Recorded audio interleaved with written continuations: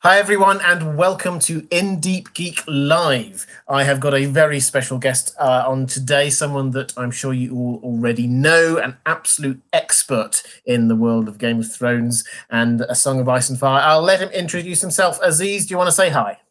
Hi there, everybody. Hey, thanks for having me, Robert. It's fun to be back. We've had some great discussions on here, and this has been a pretty active week in the fandom, an active year, really. I mean, honestly, I'm still with the hype from the trailer is pretty huge, but I was still, on cloud 9 from Fire and Blood. I haven't come down from that yet. So this is like I was already high from that. Now I'm even higher.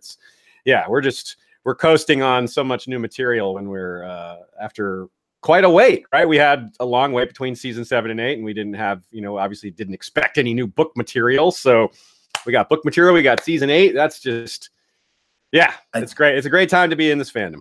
It's amazing, and so much has been going on just these last few days. So many fantastic videos and thoughts and conversations. What we're going to do today is we're going to, the original plan for today was to talk about the video that I did. I did the premiere on it a few days ago, 2 or 3 days ago, which was looking at R plus L equals J.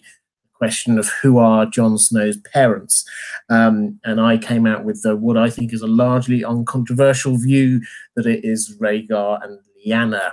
I know there are other views out there, but I just wanted to tease out for myself what I thought were the main arguments in favor of it. So we're still going to be talking about that, but obviously the trailer, season 8 trailer, dropped. And so we're going to have a quick chat about that. It might not be quick. We'll see how many questions we get, but we'll talk about that first, and then we'll move on to R plus L equals J. So guys, just a quick thank you for some super chats before we even went live. Maura Lee, thank you so much. A couple of fantastically generous super chats. I really appreciate it. Thank you. Saying, been enjoying all of the wonderful content on both of your channels, in Deep Geek and The Well Told Tale. Thank you so much for all the hard work and passion you put into everything you do. You're very welcome. And also for History of Westeros and all the research that goes into all of your videos. I second that. If you do want to go and check out History of Westeros, and I would highly recommend it, there's a link down in the description. There's some fantastic videos, a whole lot of background stuff there. Well, one personal recommendation, I think, that you did a series on Blackfire rebellions, and if you're ever interested in what's going on there, just unpicking it, because it's something we just sort of glibly talk about, then I would highly recommend you go off and check that out. Thanks. Jack, no, an absolute pleasure. Jack Hurst saying, just want to show some support because season 8 is almost here. Loved the first video with Gemma, and just wanted to know when we can expect the rest of that series. That was a series, and thank you, I'm glad you enjoyed it. That's a series I'm doing with Gemma of 6 videos. We're going to alternate, so half of them on her channel, half of them on mine. We're going through some of the lesser houses, but the more intriguing ones, the ones that we think have clearly got some kind of secrets or something hidden away. So we started with House Mormont over on Gemma's channel. The second one is House Hightower. We've recorded that. I just need to edit it and get it up. It will be up in some point in the next few days. Then we've got 4 more coming up, and we're going to be recording them soon. House Reed and House Dane, I think, are our next 2. So yes, it's Very still cool. happening. Yeah, I know. I'm really looking forward to it. We've got some just the ones that we think that they punch above their weight, that there's clearly something going on. So we're just trying to explore what's going on there. And LML, thank you so much for your super chat. Gonna miss. Let me guess, it was 666. It was indeed 666. Okay. The man is a legend. Getting a birthday haircut. You guys both rock. Robert, he says Greta video man. I think he means great video man, but thank you. I appreciate that. He does that text-to-speech, voice-to-text thing with his phone. It creates the funniest autocorrects, I swear. Absolutely. And finally, Mod Mary 1 saying happy name day, LML. Well, yeah, happy birthday. I think it's a belated birthday. I don't think this actually is your birthday, but happy birthday, LML. And thank you so much for that. So let's get into this, and we've got a few questions from my patrons. As always, we'll go with I'm framing this around the questions I get from my patrons. I always give priority to their questions. Obviously, if we get any super chats, we'll come to them as soon as we can. and we'll try and pick up as many comments and questions in the chat as we go. But let's start with the trailer. We've got quite a few different questions on that. WonderDog26 Art Girl was talking about the scene in the crypts when we get Varys in the crypts. And so, Aziz, I'll throw this one over to you just to start with. Why was Varys there to start with? Secondly, there was a statue with its sword raised in the background, detail I kind of picked up on, but not really thought about huge amounts. Do you think that that means that the Kings of Winter were awaking? So what do you think? What was going on there? Okay, a couple things. It's funny to me, not in a bad way. I'm not even a little bit upset about this, but it is amusing to me that the Crypts of Winterfell have been a thing, a fertile ground for theorizing since the first book. So since 1996, Jon's dreamt of the Stone Kings waking from their graves. The theory that something would happen in the crypts, either the Stone Kings rising or the others like finding a way through, or both, has existed since 1996. So it's kind of funny to me that we got confirmation of it on a trailer. For all that time, a TV trailer is what gave us the confirmation. Now, I guess it's not 100% confirmed, and maybe something will different happen in the books. But it's a pretty safe assumption that this foreshadowing that's been widely predicted is coming to pass.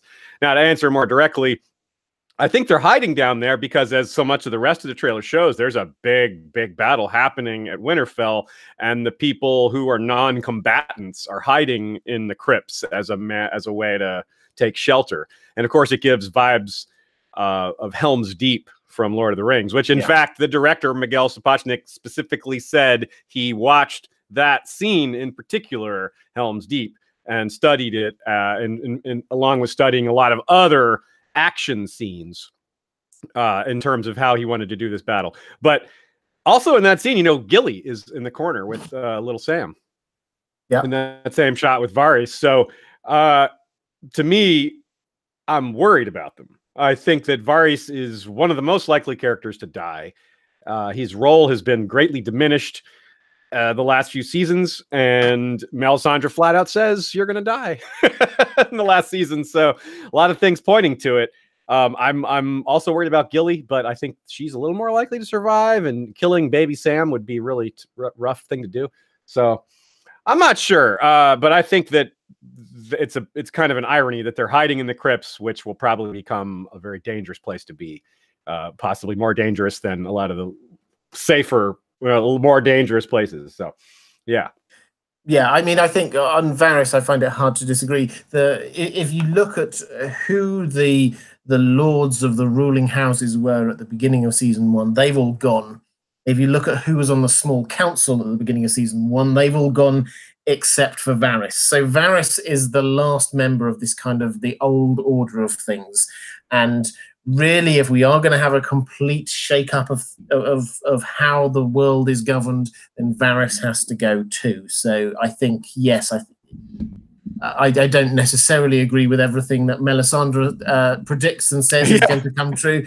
She's got quite a sketchy track record on that one, let's say. But I think that there is a fair chance that he will die, and he's not really a fighting type. Let's put it that way. I think probably I should have started this by asking what your overall thought is on the trailer. I'll give mine, because I think that my top thought is that this is taken. I think they've learned the lessons from what was an excellent Westworld season 2 trailer, and they've just shown the first half of this season. I think they've not shown any of the stuff that happens in episodes 4 through to 6. I think this is almost entirely episodes 1 to 3. And leaving aside the Cersei stuff, perhaps we'll come and talk about that in just one moment. But it appears very clear that the action seems to be roughly what we thought it was going to be. There's no huge shocks or surprises here. So the kinds of things we're talking about tend to be the details. Have we seen anything in the details? So actually what we thought was going to happen was that Jon and Dany and the dragons and the Dothraki and the Unsullied are all going to head up north, and so's Jaime, and they're all going to meet up there, and then a whole load of awkward encounters with each other, then getting themselves ready, and then suddenly there's going to be a big fight for Winterfell. And that seems to be what's happening. So my headline is that actually there's nothing big new here. It's just a matter of digging and sifting through the details. But what was your sort of overall thought on it? I largely agree with your take there. I have a few different things to say, but I don't think there's anything I would disagree with. The trailer as a whole, I thought was really excellent. As far as trailers go, it was well done. I agree with you that it's highly unlikely to have shown anything past episode 3. We on our show, excuse me, we did the freeze frame and looked at every single frame of the trailer, and I can't see anything that appears to be beyond episode 3. And there's nothing of the northern characters interacting with the southern characters. And like you said, it's just a bunch of different ways of people interacting with this large battle or getting ready for it. The one thing missing from it, I suppose, is the dragons. We see dragons in the trailer, but we don't see them in the battle. We don't see Night King's dragon. We see that hoof come down, but that's probably not Night King because he has a dragon now. I don't know why he'd be on a horse. So that's probably one of the secondary White Walkers. They don't really have a name for those guys, but the tier 2, the non-Night King, the Knights Council. Yeah, the Knights Small Council. Yeah, whatever we call it. So it was a fun trailer for sure. It did the thing that trailers are supposed to do. It got people excited, and it didn't give too much away, which I think is a flaw with a lot of trailers these days, is they give away too much. And in fact, a lot of people have avoided this trailer. Maybe not a lot, but a notable number of people have avoided this trailer because that's what they want to avoid. Now, there's no way I could tell them, hey, this trailer doesn't actually give away that much. But you never know. Somebody might see something and it tells them something that they don't want to know. You never know what somebody's spoiler policy is. So, I always just respect whatever people want to do there. But yeah, I thought it was a really strong trailer, really fun. It did the job it was supposed to do. And I should probably say, if you're watching this later on and you don't want to hear any of this trailer stuff, I should have said this at the beginning, obviously.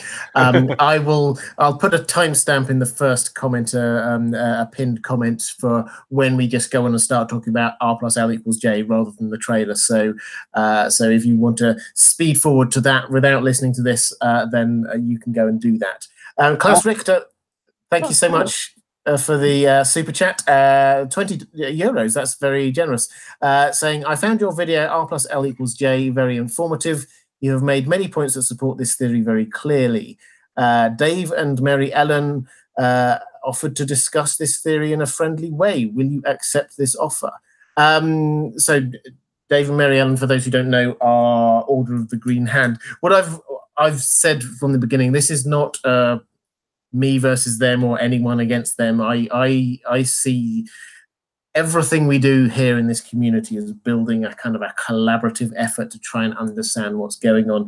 I've had the guys on this channel before. I've been on their channel before. I would count them as friends within the community. Of course, I'm happy to talk to them about anything, but what I don't want is anything kind of built up to be like a one side versus another side thing. So I'll talk to them about that, and if we think we can do something in a constructive way, then we will. But thank you so much, Klaus, for that. That's fantastic. Let's come back to the trailer. The other part of the question from 26 Arc Girl was about the statue with its raised sword and whether this means that the Kings of Winter were going to rise. This is something that I reasonably strongly believe is going to happen in the books in some ways, that the dead under Winterfell will rise.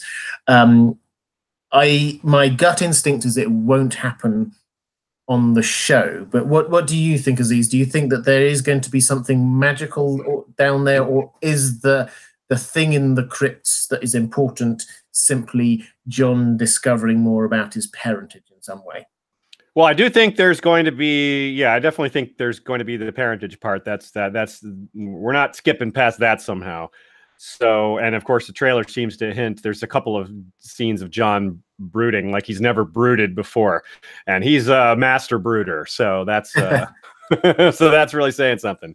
And I think that, yeah, I do think that it hasn't really been foreshadowed in the show for something like this to happen, but it doesn't need to. I think the audience would just get it. They're like, oh yeah, those are crypts. So undead things coming out of tombs makes sense. Like, you don't need to explain that or set it up too much. I think people will just get it because it's kind of, it's sort of standard horror movie stuff in a sense. Not to demean it. I think it's really cool, the idea of it, especially because it ties the Starks to the dead in a way, which might get at some of this deeper origin story stuff. The Starks connected to Night King and all that. So, yeah, and I think it's just going to be a great way to show a battle. Like, you have this battle raging outside where they're fighting for their lives, and it's a close run thing. And meanwhile, it's happening on the inside too. The people who are supposed to be the safest are being attacked as well. And with Arya having the wonderful part of this, one of the great parts of this trailer is this great juxtaposition from the beginning where Arya is talking to, I guess, Gendry. We don't know who she's talking to, but it seems like Gendry because she's holding that obsidian spearhead at the end when we see her talking. And that looks like the forges. And then she's fighting with that same weapon in that trailer later.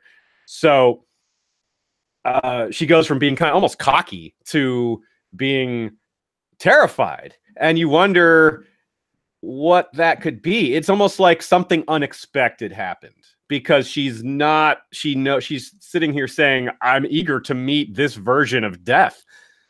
So if she's not afraid of it, then what would terrify her so much? And why would she need to psych herself up, right? Like, she's standing there like psyching herself up, and then she kind of makes a run for it. And then at another point, she seems to be fighting outdoors, and that's when the spear is whole. And then she's indoors and the spear is broken. So it seems like she starts the battle on the outside and then goes in, and then it's hard to figure what she's running from. So I love it. I don't know what the statue plays into it directly. I don't know if it matters which king that is, but yeah, I think the statues are going to come alive. Maybe not the statues come alive, but I think that either the others will find a back way through and enter the crypts through some collapsed tunnel thing that's been mentioned in the books, or they come right out of their tombs. But yes, action in the crypts, I predict for sure. I think that's true, and I think Rex on Patreon, I think that answers your question about what's going to go down in the crypts of Winterfell. I agree completely. I think that the way that this is going to start is what looks like some kind of normal siege in a way. Then they'll get pushed back, and I think that the references across to the Battle of Helm's Deep are very clear, is that this is you finally getting pushed back until something happens that will allow some core of people at least to survive. So that, I think, means that, yes, we're going to see battle on the field, we're going to see battles on the battlements and in and around Winterfell, and indeed underneath Winterfell in the crypts. I think that's almost certain. I don't think there's going to be sleeping dragon underneath there. I think that we will see at least one direwolf being a ghost. I would love there to be Nymeria and her super pack, but perhaps the budget won't run that far. Who knows? But while we're talking about the Night King, let's go. Linda Prosuta is asking about the eyes, the Night King's eyes. Now, as I said, we're talking lots about details here, and it seems that if you go close in on his eyes, and this was, I think, on the Entertainment Weekly picture, the pupils are shaped like a 7-pointed star. Now, that is obviously loaded in the world of Ice and Fire because we've got the Faith of the Seven and all the rest of it. Does this mean what does it mean? I think is the open question I'm going to put to you, Aziz. Do you think that this is signifying something where perhaps they or the Night King is part of this, the 7 parts of God, or the 7 incarnations of God in the Faith of the Seven? No, I don't think so. I think it's but I don't have a good answer to what it is. I don't see how it could tie into the lore. The 7 are chronologically don't match up with the Night King's timeline at all. And even if we give the show some leeway, because the show is a little looser with chronology than the books are, but this would be really loose. This is, you know, thousands of years loose. So I kind of doubt that. But you know, but on the other hand, it's just so striking, and you know, despite the fact that I can't find a way to connect it via what details we have, it doesn't mean it's not their intent. But the caveat to that caveat is there hasn't been a single detail in the show relating to this, nor has it been mentioned. It's just the magazine cover. So maybe they're gonna raise this issue during this season and explain why it looks that way. But it's almost too subtle to matter, you know, because it hasn't been discussed. It's just so small. I mean, I'm curious to hear what you have to say about it, because it's got me a bit baffled. I don't have a great answer. Well, my default answer is that they just thought it looked cool. That's kind of where I'm at. I sometimes think we in the community, we pore over every single detail and then we try and read so much into every single detail that I think the primary aim here is to make this season, amongst the showrunners as a whole, is to make this season look cool. And I think that his eyes look cooler like that. Yeah.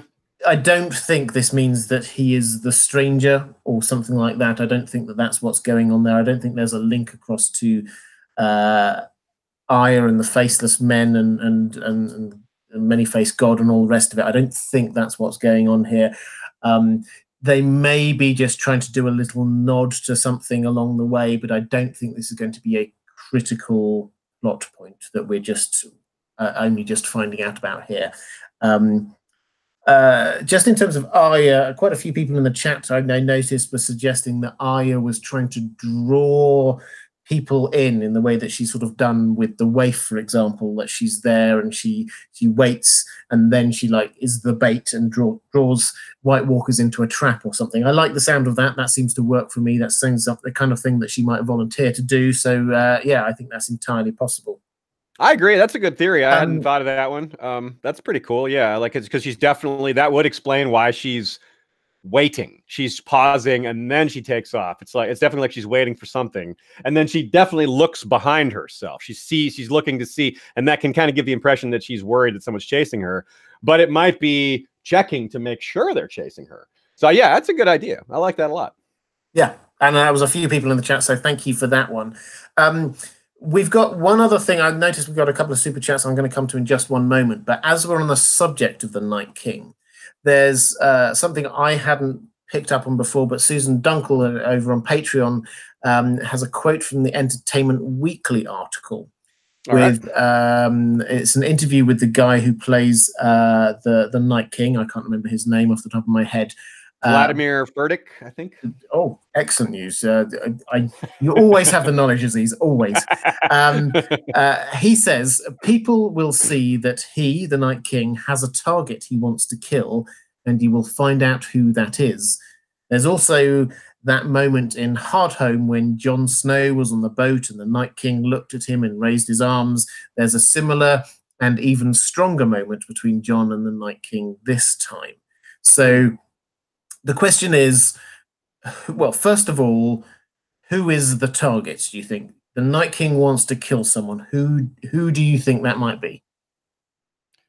I do think it's Bran, because we've already seen that attempt. The only character we've seen him try to like specifically target, seemingly, is Bran. And he's, as we may have, I think we mentioned before, there's almost no attempt to kill Jon. He's had Jon right in front of him multiple times and doesn't seem to target him. So if it's Jon, I'd be disappointed because we've already seen him have this chance. And especially because of the way you worded, the way that quote is worded, where he says he's also going to have this moment with Jon where he raises his arms, which kind of hints that he's not Yeah.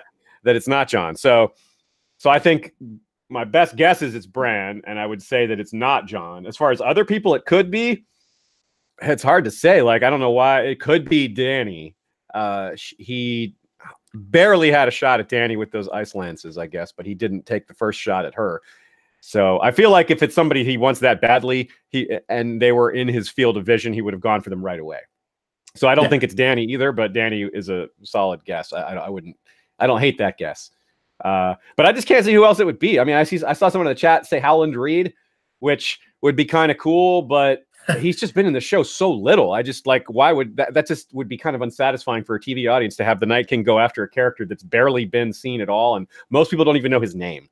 So and especially because Mira seems to have been written out of season, of season 8. So I feel like the lack of options puts it at Bran. It's the same thing that we face with the books when we say, who are going to ride the dragons? Well, if you narrow it down, there's just so very few choices. You can't, there isn't a long list, right? So you got Tyrion, you got Bran, you got Jon, you got maybe Euron, maybe Fagon. That's it. I mean, you can't really, and in this case, I think we have an even shorter list. So I don't know. I struggle thinking of anybody but Bran here. I can't get anywhere else on that. What do you think? No, I agree. I think that if it's a single target, then Bran is the most obvious. The language here could be slightly broader, and in terms of the other group of people that the White Walkers seem to be wanting to be killing other children of the forest. And so I don't know if they're going to go that way, but if they do, if there are more children of the forest, if there is some sort of central heart to the Weirwood network, then that could be a target they wanted to kill. But in terms of the characters, I think season 8 is very much going to be, they're not going to be introducing new stuff for them to knock down. They're not going to set up much new stuff to knock down. There's going to be a few reveals, but if we're talking about characters who are going to be targeted, then yeah, Bran is by far, I think, the most obvious one there. A couple of super chats. Donna Daly, thank you so much, saying Jamie says something along the lines of "I fight for the living."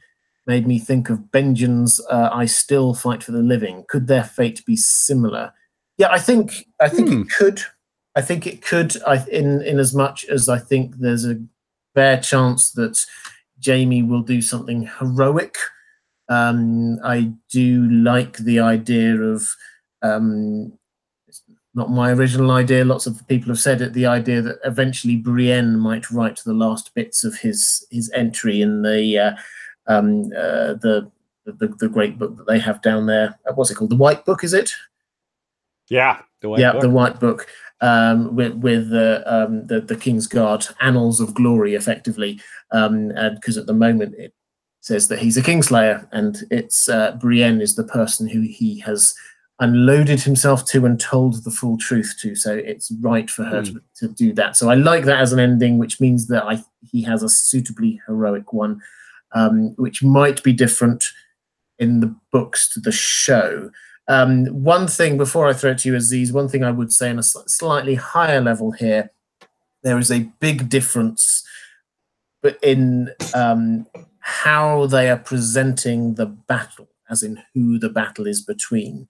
There's in the books, it's very clear that yes, there might be an army of the dead coming south, but also we had Beric, we've got Lady Stoneheart, Jon's going to be coming back, we've got the Mountain. This is not a battle of the living versus the dead there. This is the battle of ice versus fire, but in the show, they've clearly framed this as the living versus the dead. And I can remember there was a great scene, I think it was in season 7, when Jon and Beric were there having this chat about fighting for the living, and I'm thinking, well, technically both of you I think this is something they are playing up on the show that is going to be less played up in the books, this idea of the living versus the dead. But what do you think, Jamie, in terms of his fate fighting for the living? What do you think that means? Yeah, I think that's I think it's probably this conversation with Brienne is my best guess. It doesn't seem like he's being grilled in front of a bunch of people. This doesn't seem like a "how can we trust you" in front of everybody conversation. I could be wrong, and if so, then it's as simple as that. If it is that, he's just there like, why should we trust you? But the two issues with that, Jon would not care what Jaime had done. Jon has made it very clear. It doesn't matter what your crimes are. If you're helping us fight the dead, you're cool. That's Jon's attitude. He's all or nothing. It's humans versus the undead, and he doesn't care. Other than that, everything else is just far below in terms of importance. On the other hand, he's not in charge anymore. That's Dany's call. So maybe Dany will see it differently, but because that is the man who killed her father, after all. But Dany has been briefed pretty well on how bad her dad was, and there'll be a lot of voices arguing that no, this guy's here to help. Just let him help fight on our side. And what's this one guy going to do? How's this one guy going to undermine all of us? He's not a threat, just one guy. So, but yeah, I think it's Brienne. I think he's talking to Brienne. That promises are a big part of their other arc together. Keeping promises and keeping vows. Oathkeeper, right? That's her. That's the sword that he gave to her. And so. And of course, of all the characters that are going to talk to each other, have conversations, there's just an enormous number of possibilities. Anything from, we were talking about the crypts before, are Gilly and Varys going to have a chat while they're down there in the crypts together? That would be awesome. I don't know exactly what they talk about, but that's not a pairing I'd ever really thought about having a conversation. But more likely we're going to see some expected conversations, and Jaime and Brienne talking is a slam dunk, right? Like that may not be what we saw in the trailer, but we know it's going to happen. So there's a good chance it is what we saw in the trailer. So yeah, I like his acting a lot. I think he's one of the, this is a show that has phenomenal acting in general, but I consistently rank him near the top. So I'm glad to see him getting these character moments, right? We talk about the human heart in conflict with itself, which is perfect for describing what Jaime's situation. But also it's kind of a funny thing to think about when you're talking about the undead, the human heart. What about the dragon heart in conflict with it? What about the lion? What about the undead, the unbeating heart in conflict with itself? Well, yeah, I agree completely, and I think that his particularly on the show, his sort of journey has been fantastic, and his kind of the facial acting that he and Brienne do is just exceptional. Yeah. That we know exactly what's going on between the two of them without them ever having to say it, and that's an exceptional talent to have. John Del Vento, thank you so much for the super chat, saying in honor of LML's presence. Welcome LML to the chat. He immediately under that, LML is saying, I see the RLJ discussion is going well. Yes, we've not got to that yet. We're going to do that in the second half of this. We thought the trailer's here. We will discuss the trailer first. So we will get to R plus L equals J soon. I promise you. And I hope your haircut went well, as did your birthday, LML. Because we have this kind of weird psychic bond, I also got my haircut today. We had a couple of other super chats I'm going to quickly pick up on. One from LML again, $6.66. Thank you so much. I think the whole White Walker's target is the Weirwood Net itself, which probably means Bran too. They want to get to the Isle of Faces and freeze the trees. Yeah, so I kind of touched on this as a possibility. I think my only uncertainty with this is whether or not they will actually go down the Isle of Faces route on the show, because they've not really mentioned it on the show. They might have done in passing, but the idea that this is, the pact isn't really being mentioned as a thing. The green men haven't really been mentioned as a thing. It's not been raised as something that we're going to come back to that's really important in the way that it is in the books. So I think I agree that the if it's not Bran, then it's the Children of the Forest / the Weirwood Net. As you say, Bran is a part of that now. But I hope we see the Isle of Faces, but I fear we might not. What do you make of that one, Aziz?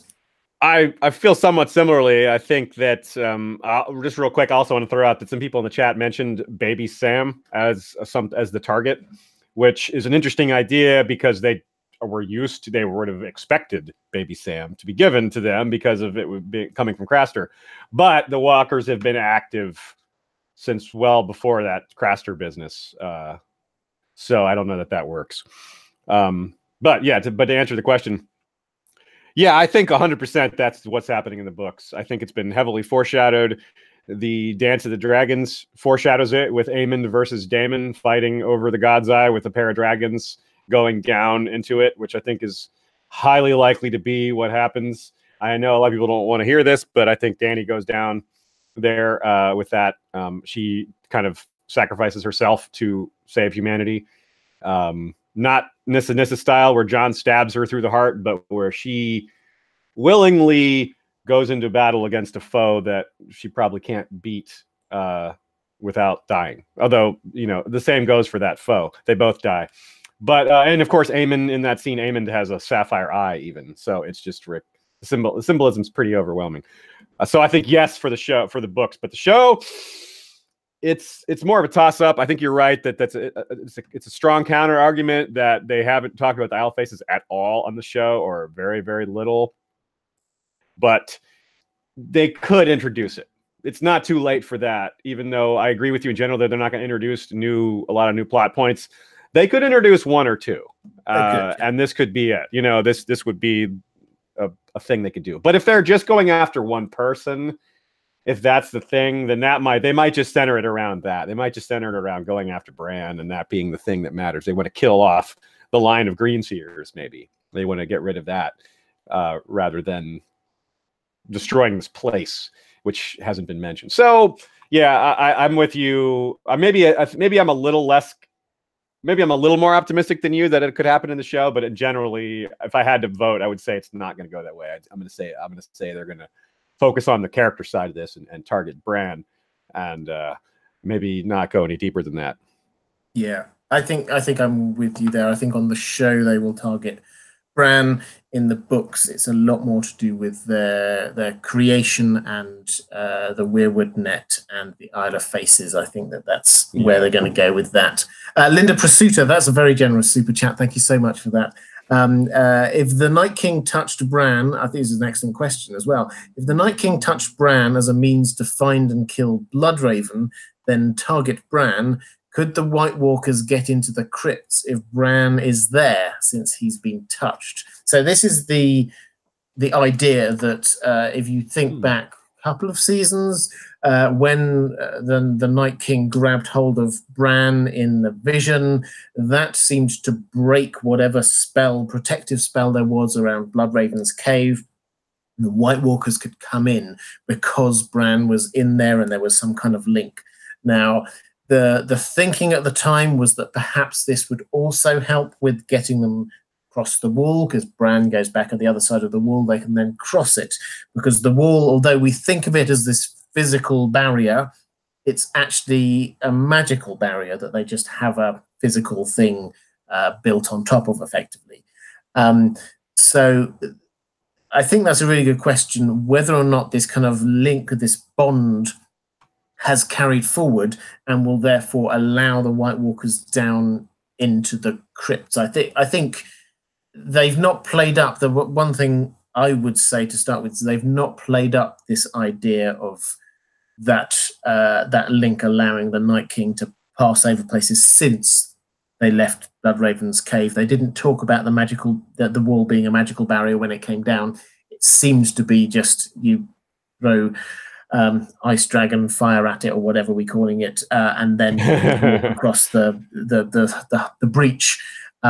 So yes, I like the idea personally, but I don't think they've shown that bond. They've teed it up to allow us to go there. But Aziz, what do you think? Yeah, I think I agree. I'm not sure I have anything else to add to it, but yeah, I think that's I think you summarized it pretty well. Awesome. Okay, we've got a couple more questions, I think, on the trailer before we move on. Okay. Let's just quickly pick up on this super chat. Bridget Walsh, thank you so much. Could you do a traveler's guide to Rhaegar and Lyanna's journey? I know I am one of the people who romanticize them the multitasking is impressive, by the way. Talking and writing. Yeah, it's actually quite a hard thing to do. All of this live streaming, reading what people are doing, trying to chat in the room, and all the rest of it. It's my brain struggles to keep up sometimes. But in terms of Traveler's Guide to Rhaegar and Lyanna's journey, yeah, I really like the idea of doing travelers' guides of people's journeys. I think that's fantastic. The problem we have with Rhaegar and Lyanna's journey is we don't know what it was. Now, we can speculate. We know where they started. We know that they started close to Harrenhal. I personally think that Inn at the Crossroads makes the most sense as the place where they started off. We know that they ended up at the Tower of Joy, just on the Prince's Pass, north of Dawn, and the implication is that they went from A to B without really stopping. They might have gone via somewhere like Summerhall. Rhaegar was kind of addicted to the place, but we don't know. So I love the idea. I don't think I could do it for that journey without huge speculation about what they were up to.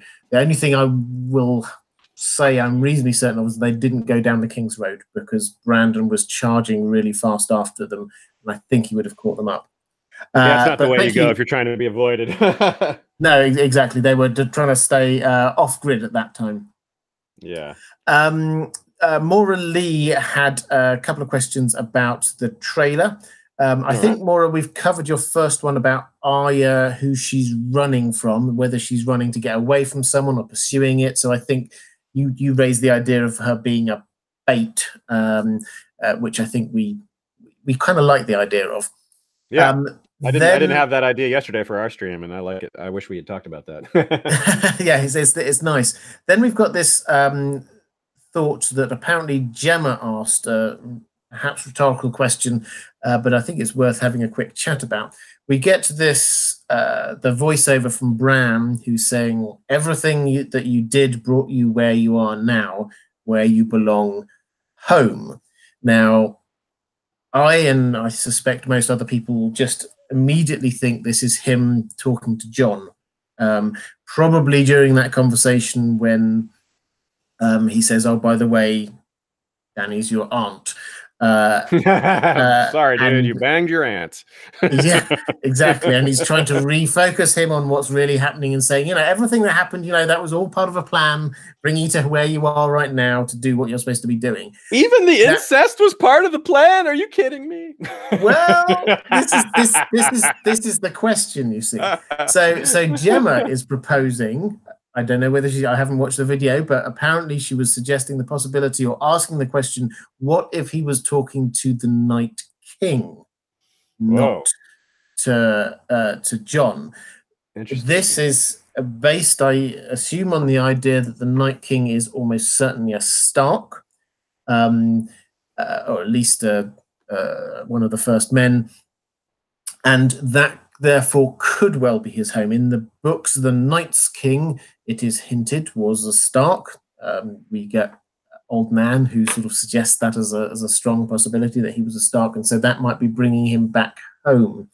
So what do you think? Do you think that's a possibility? Do you think that Bran is going to be having little pep talk chats with the Night King? Do you think this might be a slightly less fighty way to end things, that Bran is actually talking to him? No, I don't think so. I think that he's. My guess is going to be. My guess is that he's never going to speak. I think that they tried to work up a language for the White Walkers. The same guy, David Peterson, who wrote Dothraki and High Valyrian, also wrote Scroff, but they decided not to use it. And part of that was just it didn't sound right. But the idea is that they don't. The original intent was that they don't speak the common tongue either.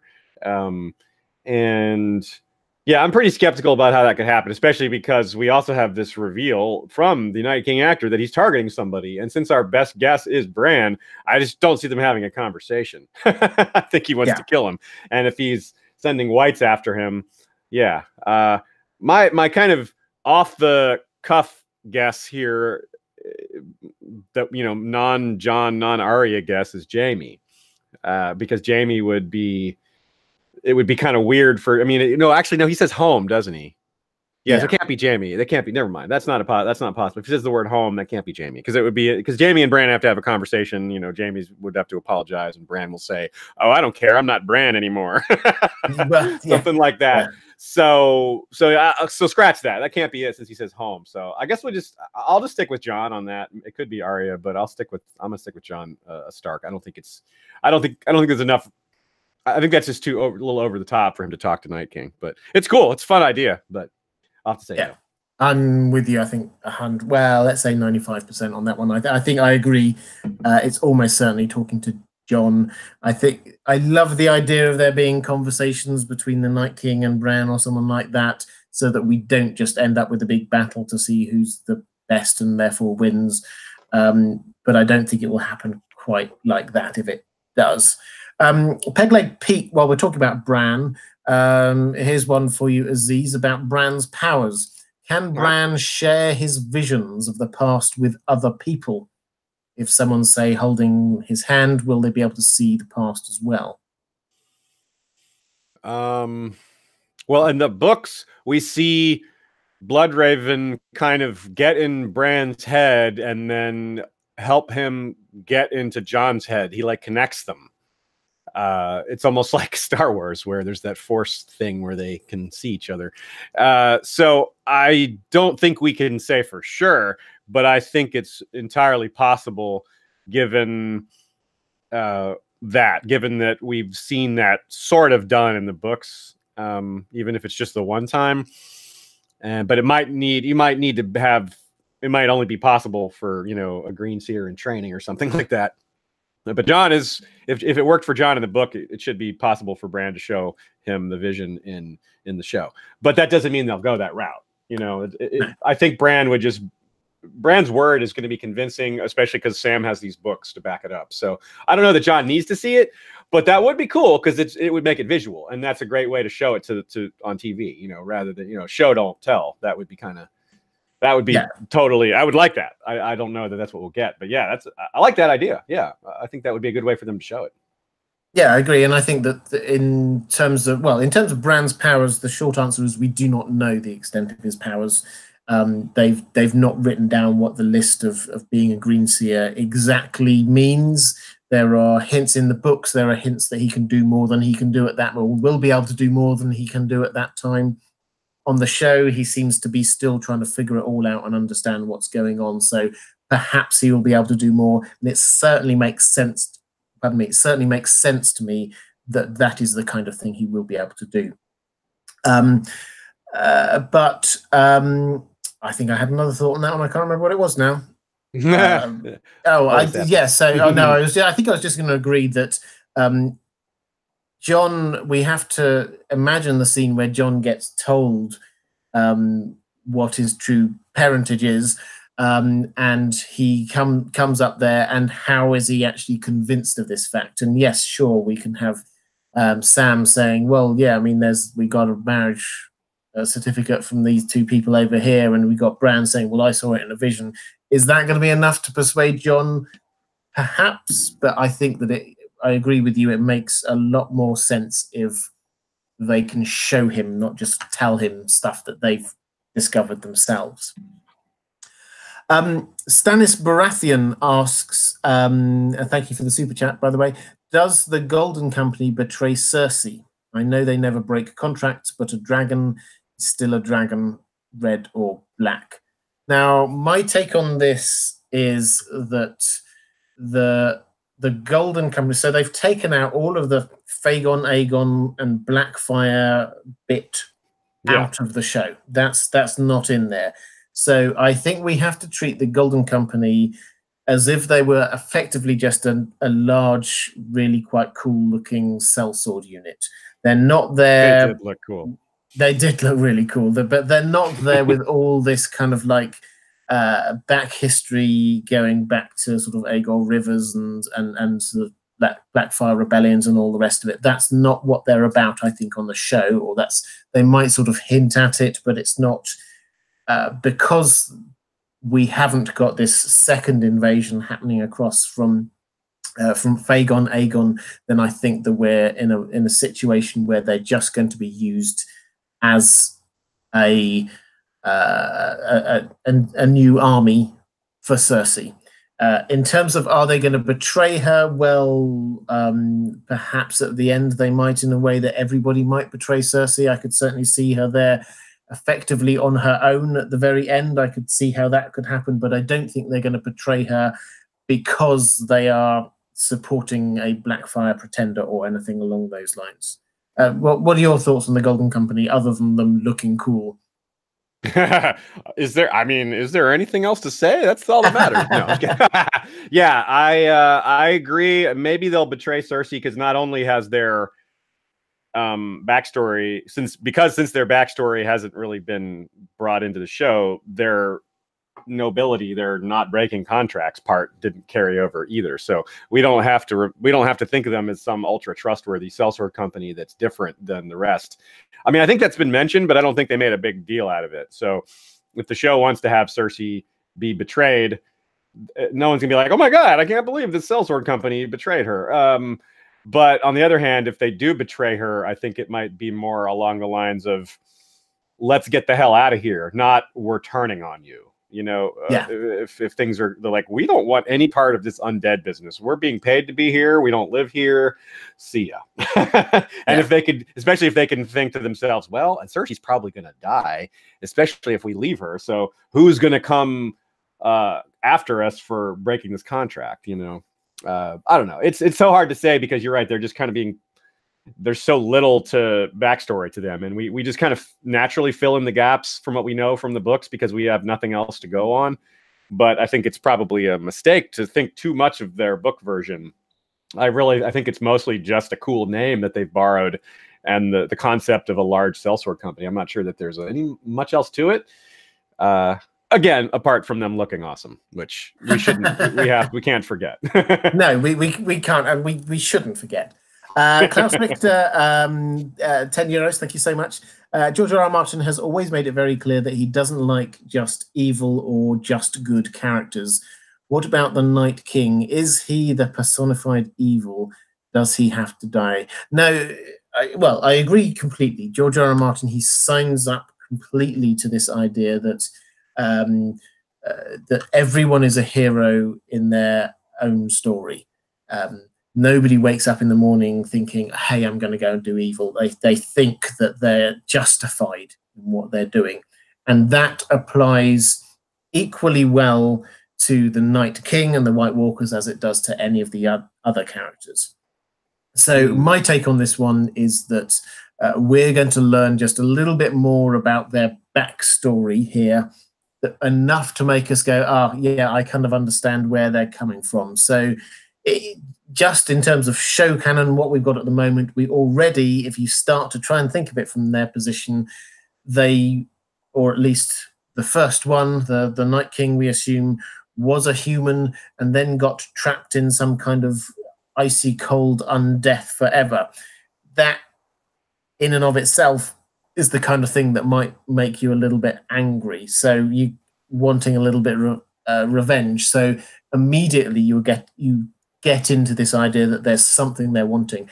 I can pretty much guarantee in the books, and I certainly hope it's the case on the show as well, that the White Walkers are not just there to kill humans because they just want to kill humans. That's not what this is about. There's another level to this. There's another thing here that make you go, I understand the motivation for this. There's not just that they're wanting to do bad things.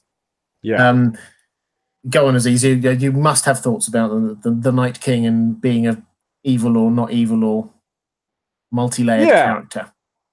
I'm not sure there's a lot of depth to him, but I also agree that even George's most evil characters have a little bit of nuance to them, but I also want to push back a little bit against the idea that he doesn't do pure evil or pure good.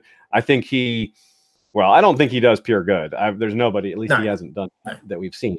But pure evil is a little different, maybe, and it depends on your definition of pure evil.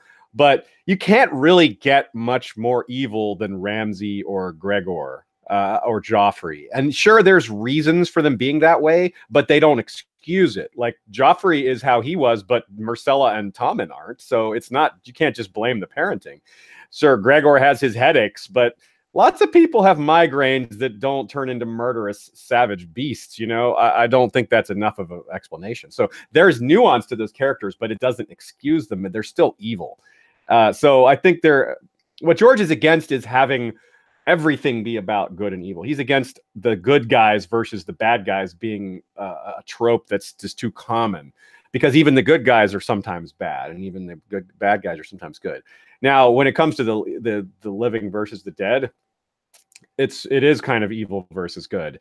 And I don't know that, I think there's a reason that the Night King exists, but I don't know that he has a lot of agency, because we know the Children of the Forest made them, and they had and they did this according to the show because they were it was a last resort. They were being killed off themselves, and they had to do something. They needed a weapon to fight back, and this was their weapon to fight back with.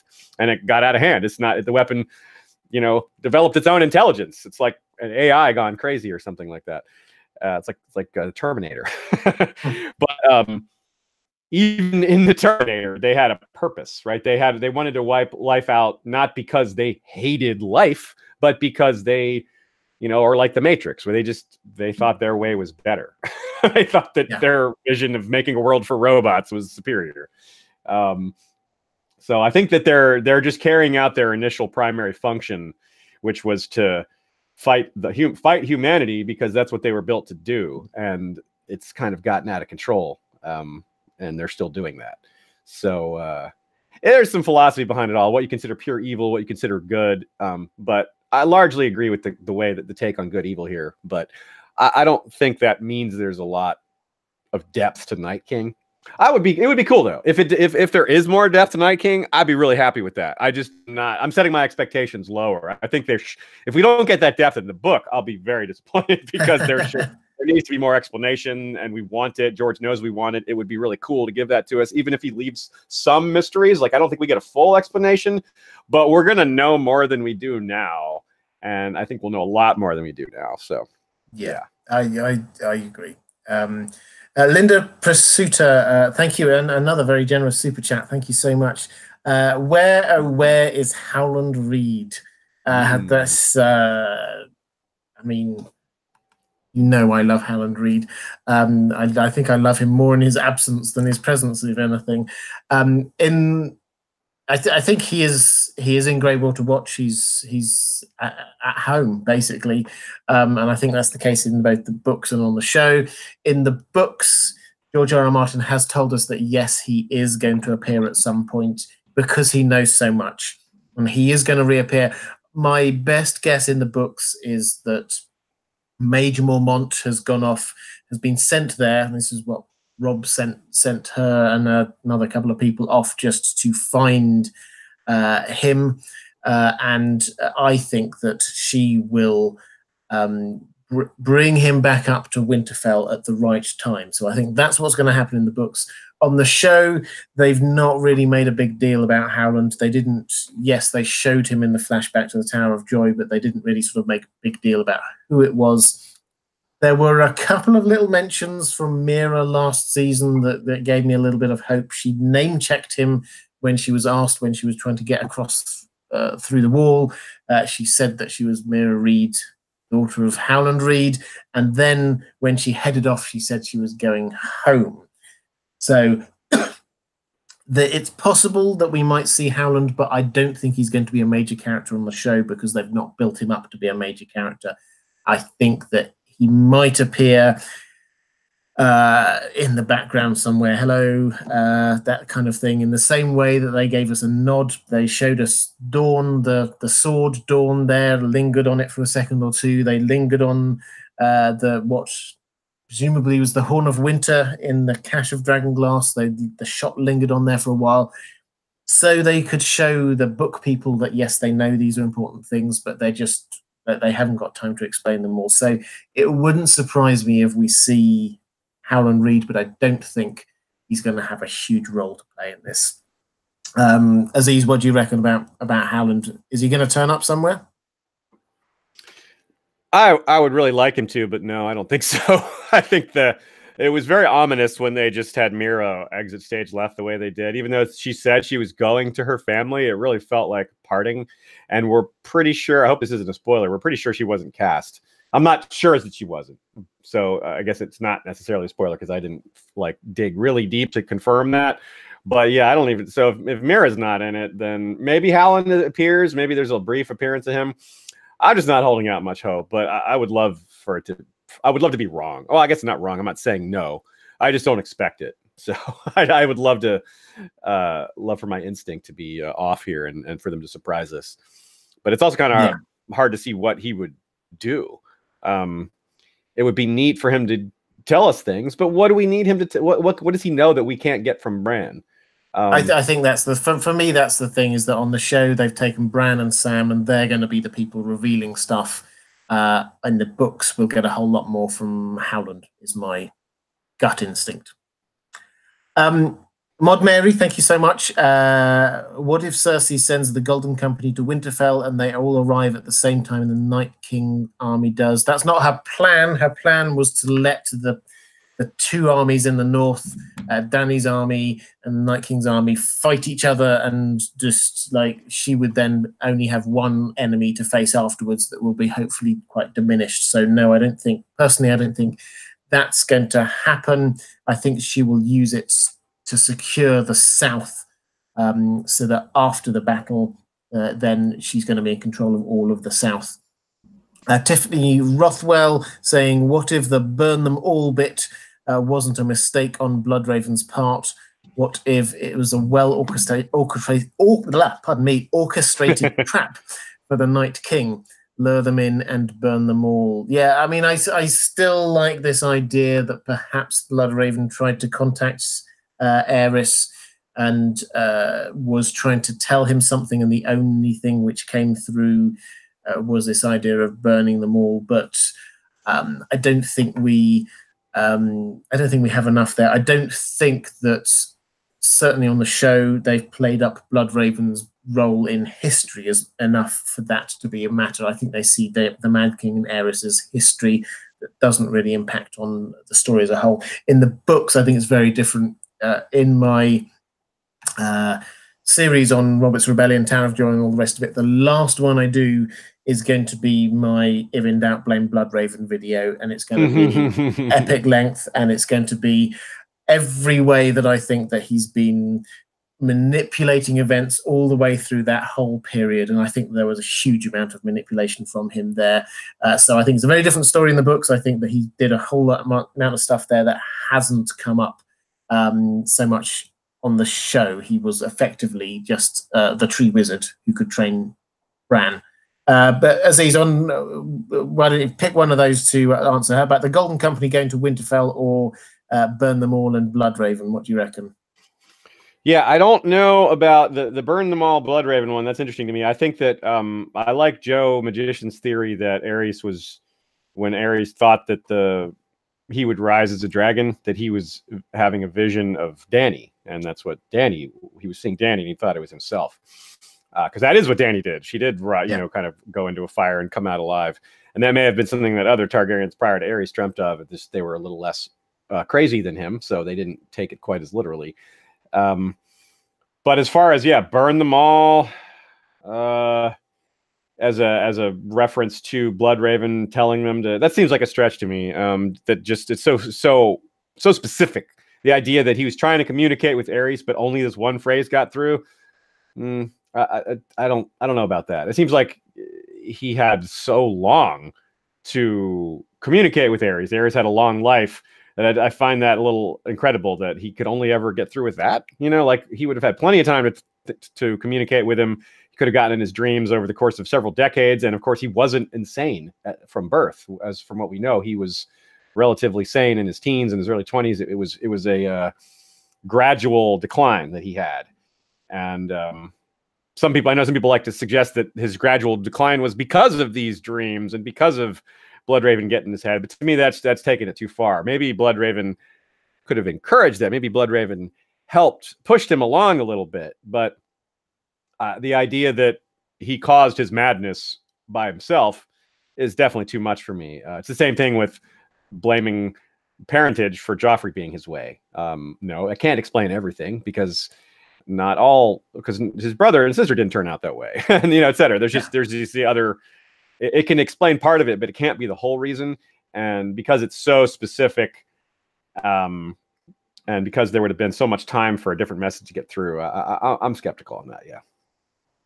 Yeah, I wouldn't say that Bloodraven was solely responsible for making the Mad King mad. That's not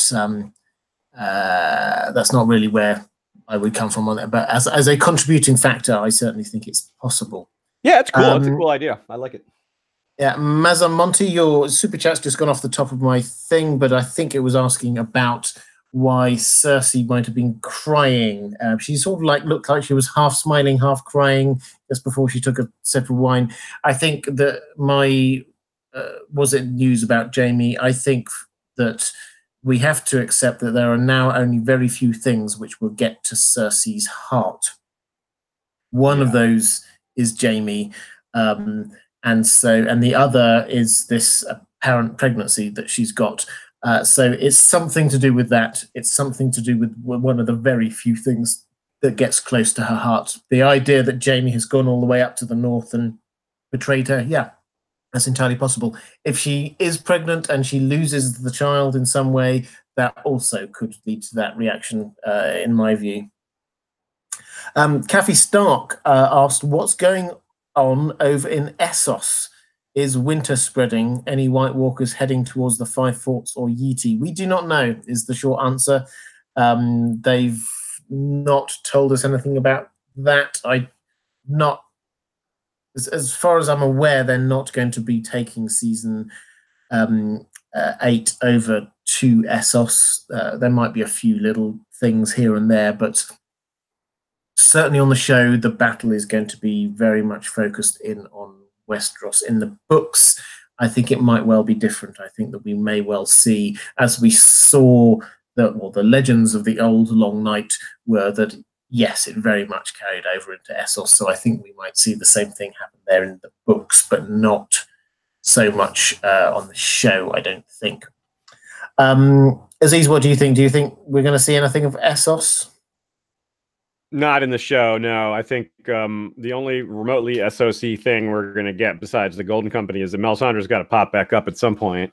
And she wasn't in the trailer unless she was in there very sneakily. So, which sort of implies that she's maybe coming a little later. So we'll have to wait and see. But yeah, they just have so much to do and not a whole lot of time. And none of the main characters are in Essos.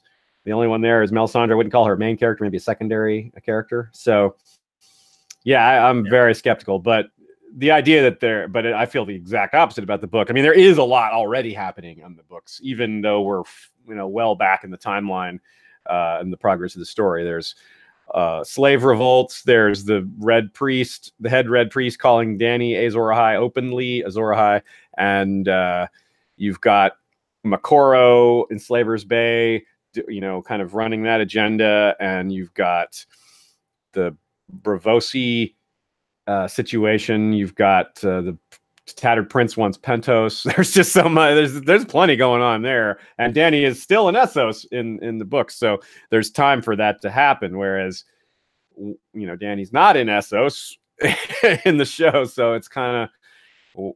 To me, that's it. There's nobody there that really matters anymore. I mean, we're not supposed to sit here and thinking that Dario is going to get his own plot line, right? No. So I just don't see it. It would be cool if we got Essos, but yeah, I'm pretty dubious. Okay, I'm going to round off.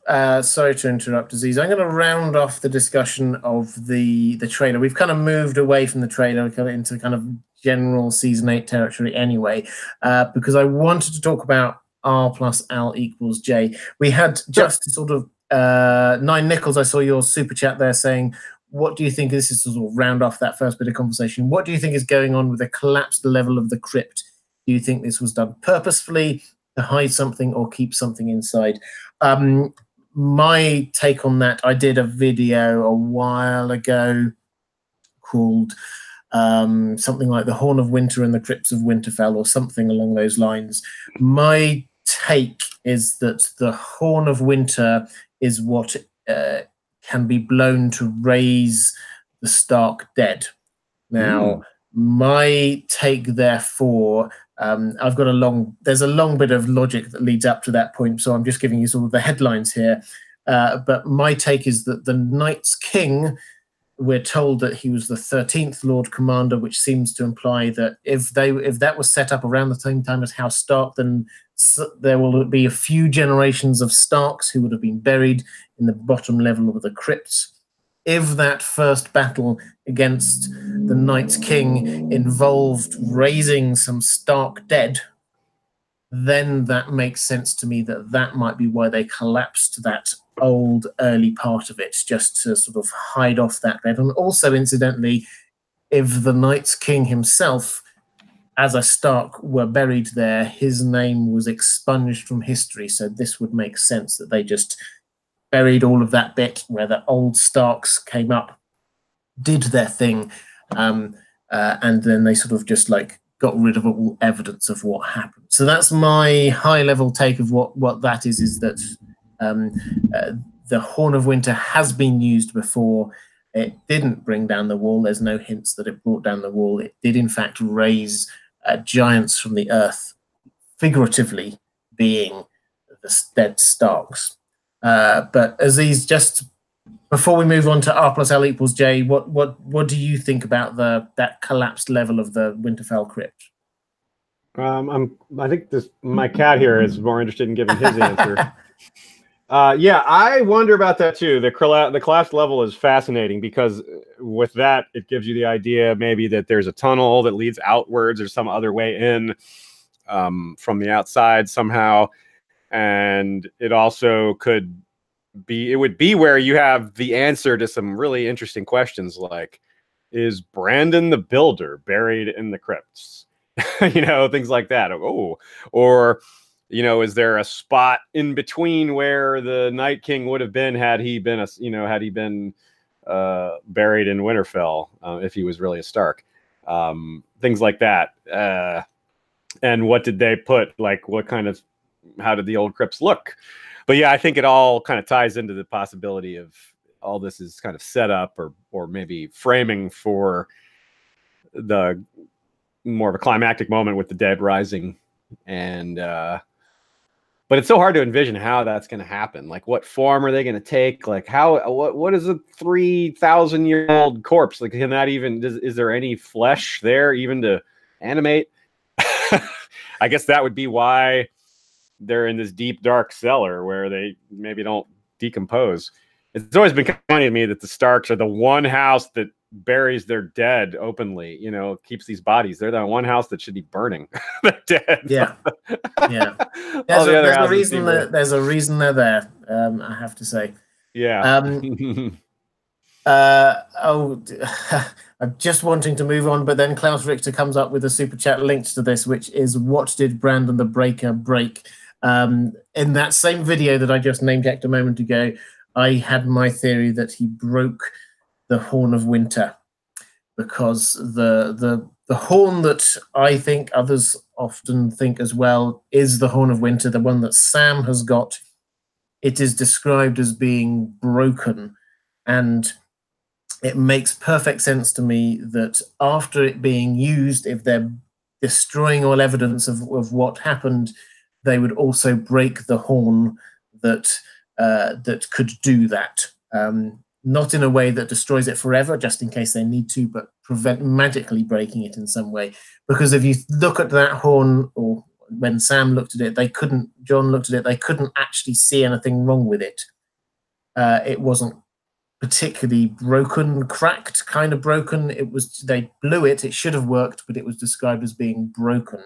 And that, for me, is a really odd word to use for something that isn't actually physically broken in some way. So I think that's what it was. I think he may well have broken other things. He might well have broken promises and all the rest of it, but I think that is where he got his moniker from. Do you have any thoughts on that? No, I like that theory a lot, and I don't have a better alternative beyond ones that have kind of are generally thrown out already. So I'll think about that one more. I actually haven't considered him as breaking the horn. That's a good idea. Yeah, it all for me it all ties in. I have to say the horn, the crypts of winter, the breaker, the reason why the Starks have to be buried there. But I could get slightly onto a big digression there than I want. Let's move on to R plus L equals J, because this was what I was wanting to talk about initially. Aziz, by the way, just shout if you need to go at some point. I forgot to ask how long we have you for. Oh, we're fine. Oh, excellent news. Well, we'll charge on then. Got a whole load of questions from my patrons, as always. I'm going to start off with a fantastic, slightly more left field one here from Torsten D, saying, just to play devil's advocate, is Jon's burnt hand that he is constantly flexing in the books? This is the hand that he got burnt in book one. He when he saves Lord Commander Mormont, then his hand gets burnt, and it hurts him a lot. He seems, I can't remember the exact words, but he's in agony over it quite a lot, and he still kind of flexes it and looks at it things through the books. Is that a constant reminder that he is not a Targaryen, or at least not a dragon like Dany? So what do you think? What's going on with the hand? It's clearly there's something going on with the hand. What do you think? What do you think is going on there? Okay. As far as the Targaryen aspect of it, we see plenty of Targaryens get burned, so I think sometimes people make a little too much of that. I think Dany is the special one, not Targaryens. What we get a sense that they are maybe a little bit heat resistant, but not fire resistant. And Dany's dragon hatching has been declared by George to be a miracle, or the equivalent to a miracle.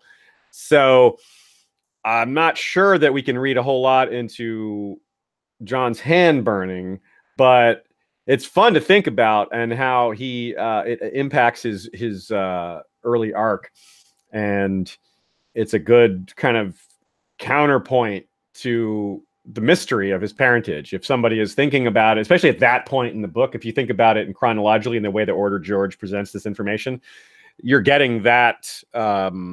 This is Clash of Kings, or this is still Game of Thrones. This is still book one. So a lot of this is still early mystery stuff. Something that a few of these things George might have, written slightly different if he had it to do all over again, because the world hadn't been fully expanded yet. Some of the, using his Gardner style. Well, not everything had grown yet. So, back then he still thought it would be 3 books. So it's interesting to look at the early foreshadowing and wonder about George's original intent, because it's possible that it's changed. I mean, there's some very glaring examples from the very early chapters. And this is a little, I wouldn't call this scene where he burns his hand the very early chapters. This is more, I think it's more towards the middle of book 1. And certainly it's in the middle of season 1. But yeah, that's interesting. I don't know. I guess it's not too telling, but there's these interesting. There's probably going to be more to come in that regard. Like, one thing I brought up in regards to these many Jon Snow, Aegon III parallels is that Aegon III has this long arc in Fire and Blood where he's helping the sick. He's tending to people with winter fever, which gives Dany vibes, right? Of Dany tending the sick in Meereen of the Bloody Flux. But if you think ahead to what's coming in the books, if you believe there'll be a grayscale epidemic that's been foreshadowed in both the North, and we've got John Connington having it in the South, well, then Jon is going to have to deal with grayscale too. And thinking about how that's going to impact him, well, he might be immune to it or have partial immunity because he's a Targaryen, but he might have even more immunity because he's dead. How do dead people get infected with disease? I don't know that they can.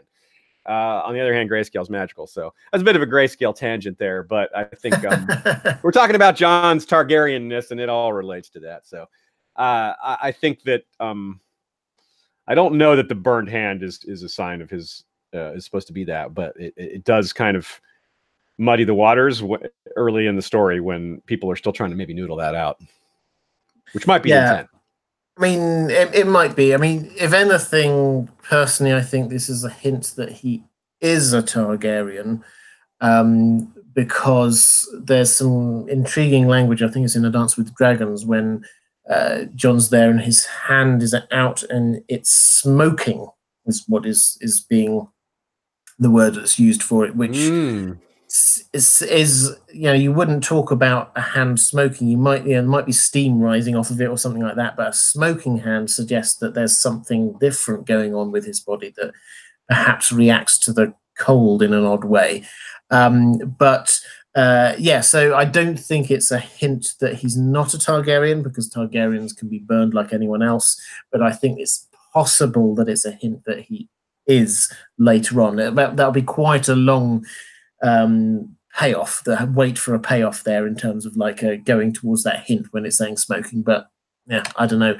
I think it's just it might just be a sort of a character building thing and a link across between fire and ice. I don't know. Perhaps that's a thing. He's been marked by fire. So yeah, that is how he has to treat it, right? Yeah. Yeah. Someone so 9 Nichols in the chat saying the burnt hand symbolizes being kissed by fire. So yeah, I think there's that again.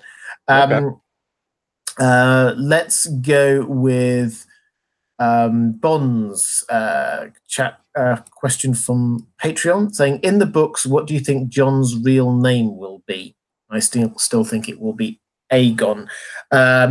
This is so if we're accepting R plus L equals J, and incidentally, I did a Twitter poll. I'm on Twitter. If you want to find me on Twitter, just have a hunt for Deep Geek. Did a Twitter poll a couple of days ago just to see the lay of the land, what people thought. I just asked the simple question: who do you think in the books Jon Snow's parents were? And 90% came out saying Lyanna and Rhaegar. I think we had 5% for Ashara Dane and Ned, and then the other 5% were sort of either don't knows or I have another theory. So I think the overwhelming majority view within the fandom, the community, is that R plus L does equal J. So that's the starting point. The video is up if you want to have a look at it. That was just basically me setting out all the reasons why I think it's the case. But with that as it is, what's Jon's real name?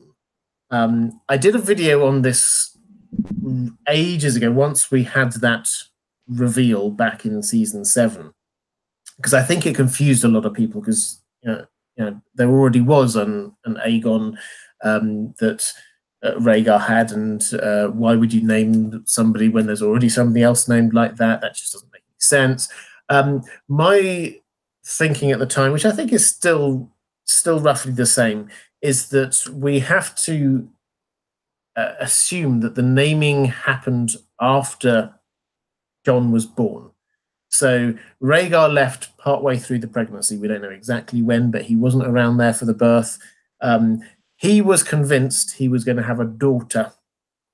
As far as we can tell, he seemed to have been going through this naming convention with naming his children after the 3 original invading Targaryens. It seems likely that he was expecting a daughter to name Visenya. We know that he was very forthright in his beliefs and didn't accept the possibility there might be any other way. And so I think that he probably left with the instruction, this child will be called Visenya. Then he goes away, he dies, his children die, including Aegon, and Lyanna is left there thinking, well, what do I name this son? If it's a daughter, she probably would have named it Visenya, but it's a son, so what does she do? It actually makes sense to me that she might decide to name the child after Rhaegar's dead beloved son Aegon. So it makes sense to me. I know it didn't make a lot of sense to some people, but it makes sense to me. And the crucial point is that this is Lyanna who is doing the naming. George R. R. Martin has said that the name Jon came from Ned.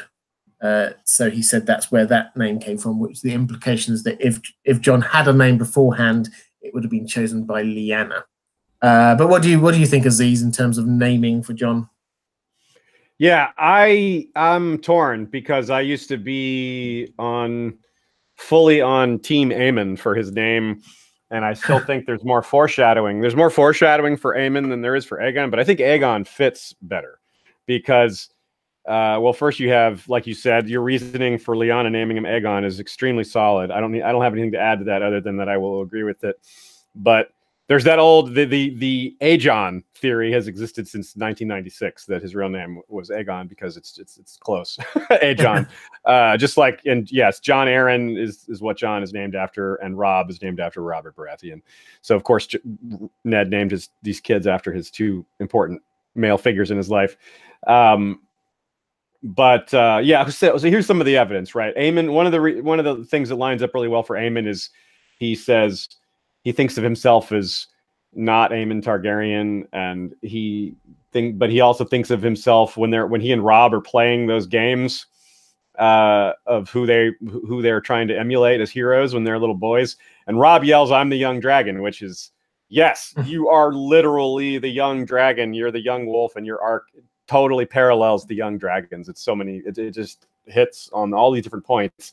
And then Jon immediately yells, "I'm Aemon the Dragon Knight." And well, so like I said, the early foreshadowing points to Aemon, but the show, which they got from George, and the whole parallels in the Dance of the Dragons is a parallel of two Aegons going to war with each other. They're Aegon the Younger and Aegon the Elder. We have this already. It's not like people are like, oh, too many Aegons. Like, nah. There's so many Aegons and Darons. One more isn't going to change that.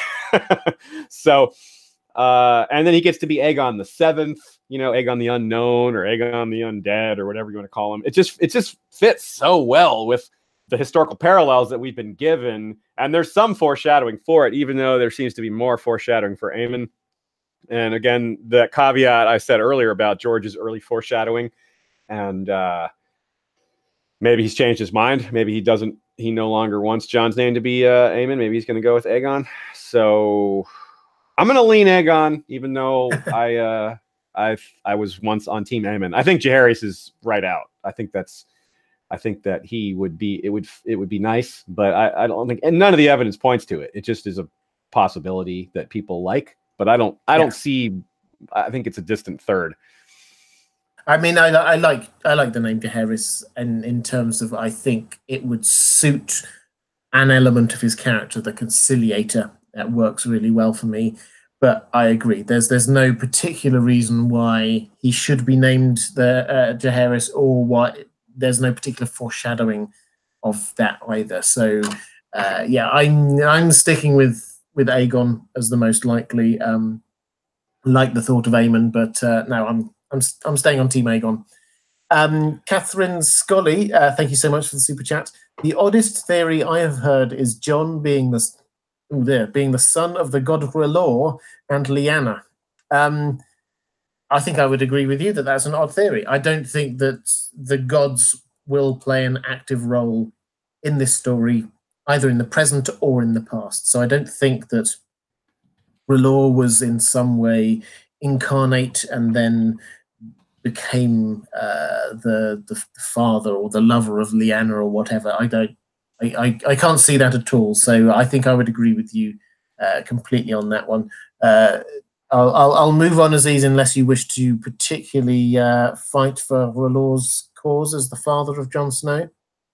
It's a cool idea because of the idea, it's like an immaculate conception kind of thing. but I think that even setting aside the tinfoilness of that, I think that Dany is the one who is the one who's going to sacrifice herself to save mankind, not Jon. I think Jon will be a part of it, and I think he might live and be traumatized afterwards. But I think Dany's the one who's is playing all the like Jesus roles in this story, the one who's going to die for everyone. Yeah. Yeah. So yeah, that's where I stand on that. No, all good. Hillbilly Living, thank you so much for the super chat. I didn't see a question with that one, so I'm going to assume there isn't, but somebody please shout if there was and I missed it. Jack Hurst, thank you so much for the super chat. Oh, no, actually, this was a patron question, but the super chat, you did a super chat earlier anyway. Definitely thought the most conclusive evidence of the R plus L equals J video was when you reminded us that Dan and Dave answered the question, who's Jon's mother, correctly, and then made a series with that being the case. Do you think anyone not considering all the evidence can still think it's not the case? Yeah, so there was quite a lot of chat on one of the following on from one of the tweets I did about this, about whether or not they did conclusively say, or George R. R. Martin did conclusively say that they answered correctly. I think you could potentially interpret that as being that he didn't ever precisely say, yes, they said that this was Rhaegar and Lyanna were Jon's parents, and therefore I gave them the show on that basis.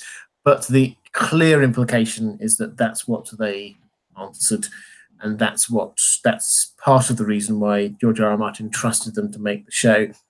In terms of whether I consider whether anyone not considering all the evidence can still think it's not the case, I think that the evidence personally is overwhelmingly in favor of R plus L equals J.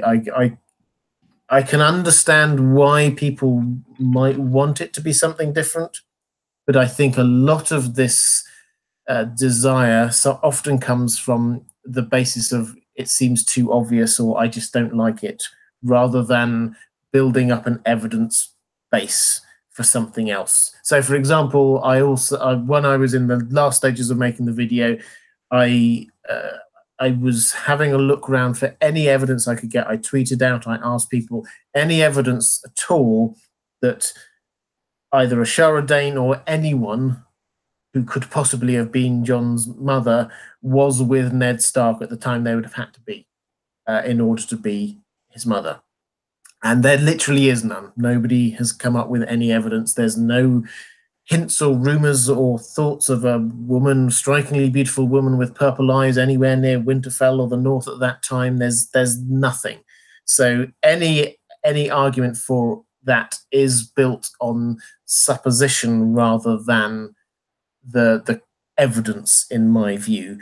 But I always value alternative views, and I'm never going to shout someone down for it. I will always listen to alternative views, but for me, the evidence is overwhelmingly R plus L equals J. Aziz, I think this is your turn to say your position on how confident you are on R plus L equals J. Yeah, 100%. I don't think I appreciate attempts to delve into alternative theories because it's fun, and I would never tell someone not to have fun playing with this material any way they want to. But I don't. At the same time, that doesn't make it compelling, right? You know, a theory isn't compelling because someone likes it. That's a good reason to not mock them. It's a good reason to let them have fun in whatever way they want. But that doesn't mean that it's a good theory, right? You know, there's two different. That's the same thing. You can be polite, you can be kind, you can be respectful, but that doesn't mean you're bought in. And that's where I come. I don't buy into any of the alternative theories. I think they all fall apart under scrutiny. And that what's one of the most important things when theorizing, I'm going to soapbox just for a little bit. Go for it. It's soapboxing. There's a little bit of, it's always important for a theory to work. It has to have three elements, like a tripod. It doesn't stand unless it has 3 feet. Those 3 feet are, it has to have evidence, of course. It has to have evidence in the text. It has to be proven. In that sense, it has to have supporting evidence like that. It has to be compelling from, be supported, you know, in all those senses. But I don't really need to talk about the two normal ways. The one I want to focus on is the literary analysis, which is, it has to make literary sense. Most of these other theories about Jon's parentage do not fit the story that we're being told. They do not fit George's style. They do not fit George's the foreshadowing that's been laid out. They do not fit the way his storytelling patterns work. There's just so much that they don't work. And a lot of the common arguments that against it are it's too obvious. It is not too obvious. People who say it's R plus L equals J are too obvious, I think, have been in this too long to forget what it's like to be a reader who doesn't have a lot of friends that read this story. And a lot of people have. I've been in this fandom since 2001. And let me tell you, the number of people who didn't catch Jon Snow was Lyanna and Rhaegar's kid through the first read is huge, huge, including myself. I mean, so many people I talked to did not catch that. And people are sitting here, oh, it's obvious. No, it is not obvious. It's only obvious now because it's 2019 and everyone knows it. But in 2001, in 1996 and 1998, when those books were new, no, not at all. It wasn't. It certainly wasn't obvious then. It was hardly talked about at all. It was a theory that people were pushing rather than a theory that almost everyone accepts. So, yeah, all right, off the soapbox.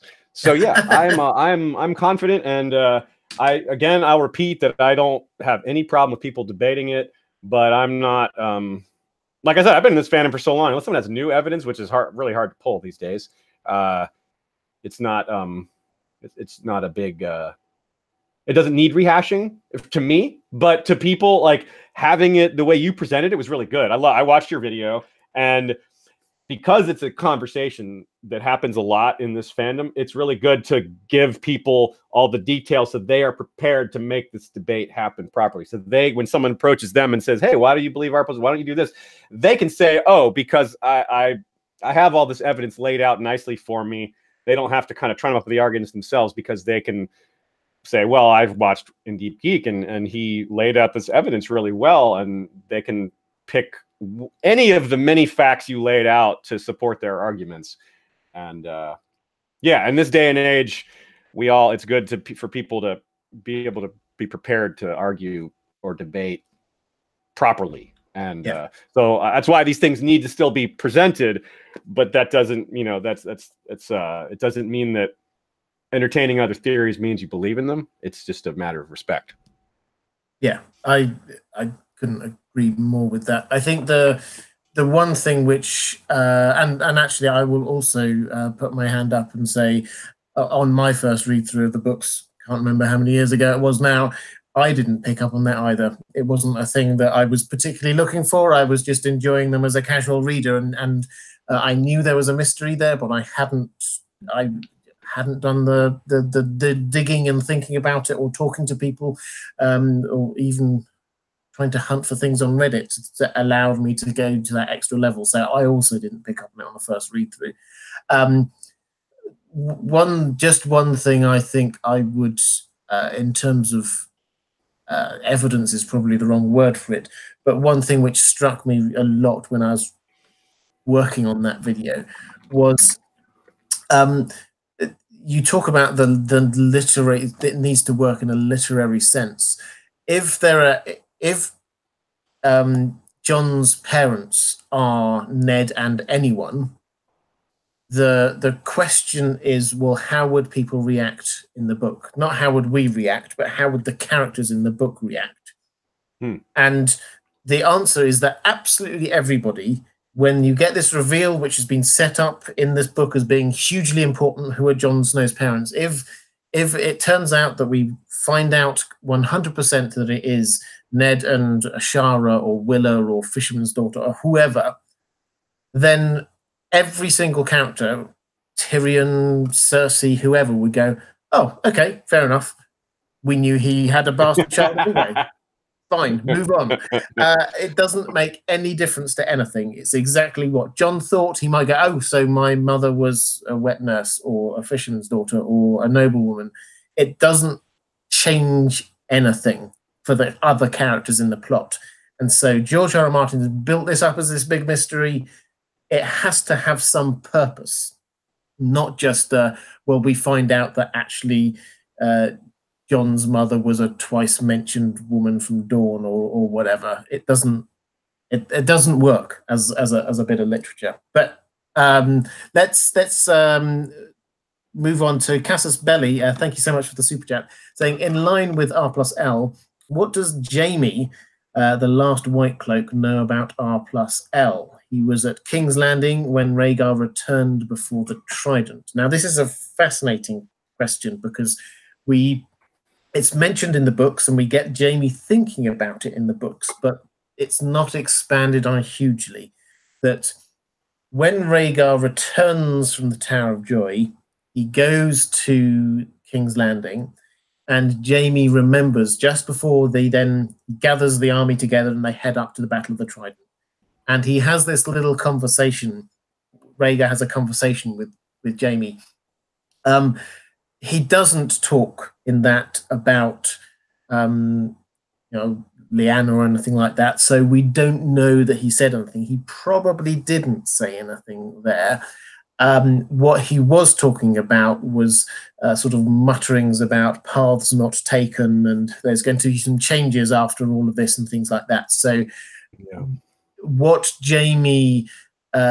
he was wanting to talk to Jaime about was a sort of tee him up to the idea that when Rhaegar wins the battle, because Rhaegar was convinced he was going to win the battle, one of the many, many things Rhaegar was wrong about. Once Rhaegar wins the battle, he was going to come back and he was effectively going to do what he was trying to do beforehand, the turning at Harrenhal, which was to get the nobles together and get his father out of power and him into power. That's the implication of it, rather than talking to Jaime about, hey, you'll never guess what happened down at the Tower of Joy, who I left down there. So what Jaime will have known is that, as far as we can tell, is that Lyanna was there with Rhaegar. He will know that the Kingsguard went down there. He will definitely know that Gerald Hightower, who was sent to go and get Rhaegar, did not return, so he'll know he was there as well, but I don't think he will know any of the details about what was happening. Well, is there anything that you've picked up on that Jaime knew above and beyond that kind of basic level? No, I don't think so. I think you covered it really well. There's maybe just a couple other details I would add to maybe round out the picture a little bit more, which is that Jaime also explicitly mentions that because he was the new kid in the Kingsguard, that he wasn't privy to a lot of what was going on, partly because Aerys didn't trust him, didn't trust his father, and because Rhaegar had his close confidence that had been well developed over a long period of time, and Rhaegar wasn't the kind of guy that would just trust somebody just just right away. He could have earned Rhaegar's trust over time, possibly, but obviously there was no overtime. There was no time for overtime to happen. And so there might be a few pieces of information that he knows that he doesn't realize would help us figure out this mystery, because overall Jaime as a character doesn't know there is a mystery, right? Not in terms of Jon's parentage. He probably doesn't make that connection. He may know that Rhaegar and Lyanna went down. Well, he certainly knows that, but anything about a kid or all that stuff, it might hit him like a ton of bricks if he's given reason to start thinking about it and noodles it out and is like, wait a minute, that kid, that Ned Stark wouldn't have a bat. Wait a minute. It might be a revelation for him. And since he has his own POV, we might get that. And then he might think about a few other details that as us readers would be very interested to hear that he didn't realize were important. So yeah, it's kind of it's a good point to raise, because it's like an untapped source of R+L=J info. Like, who else has detail? We all know Hallan Reed has a lot of info. We all know Bran can look in the werewood net. We know that Willa may still be out there. We know that maybe Ned Dane was told a few things, but and maybe there were some other servants at the Tower of Joy, but Jaime is by far the most important character. Not important, prominent character that might have R+J info. But even if he doesn't know what he knows, because he doesn't know why it's important. Yeah, exactly. So I think we don't know. He probably has, like a lot of people there at the time, he has the tools and the hints that if he sat down and thought about it, he might well be able to figure it out in a way that the implication is that Littlefinger figured it out. On the show, certainly, is that's kind of hinted at, I think. I think Jaime could have done. Certainly, everybody was slightly confused when Ned arrived back with a child and all the rest of it, and it didn't seem very like him. But the fact is that there was a whole load of other stuff going on at the time. Robert Baratheon had just been made king. He had to create a new King's Guard. He had to try and work out who was on his side, who wasn't on his side, and all the rest of it. And Ned could just quickly move through and onwards. So there were other more important things that people were thinking about right then at the time. Hermione Granger of House Gryffindor with 209 SEK. I don't know what SEK are, but thank you very much. If Ned killed Arthur Dayne at the Tower of Joy, why don't the Danes at least dislike Ned? Did the Tower of Joy happen like they had us believe, or who killed Arthur? These are some excellent questions, and I think these are going to be at the heart of my next video on the series, which is looking at the Tower of Joy. And I think that what happened with Arthur Dayne is going to be central to this. So I'm going to throw it to Aziz first before I spoil bits of my video. But Aziz, what's your take on Arthur Dayne and what happened? Clearly, the Danes like Ned, and that doesn't tie in with the idea that he mercilessly killed him. Yeah, I think that they must have some understanding of the story of why everything happened the way it did, because for them to forgive Ned or even potentially hold him in high regard, it means something happened. And you know, on the surface, well, he behaved honorably, I guess. He brought back Dawn, which he didn't have to do that, I suppose. So maybe they were thankful for that, but that's not enough to forgive him for killing Rhaegar or killing Arthur Dayne. Of course, Ned didn't probably kill Arthur Dayne. It was probably Howland Reed, but I don't know if that would I don't know if they see that differently, because it was his group of people that killed Arthur. So that's probably a technicality that doesn't change their feelings. But he must have done something to when they're to be seen in a positive light. It's hard to predict what it was. I think they probably just understood. Maybe they forgive him for being put in an impossible situation, or maybe they disagreed with their own kin's take. Maybe they thought that he was wrong to do what he did. You know, Arthur should not have been guarding this strange kid that they don't know who he is.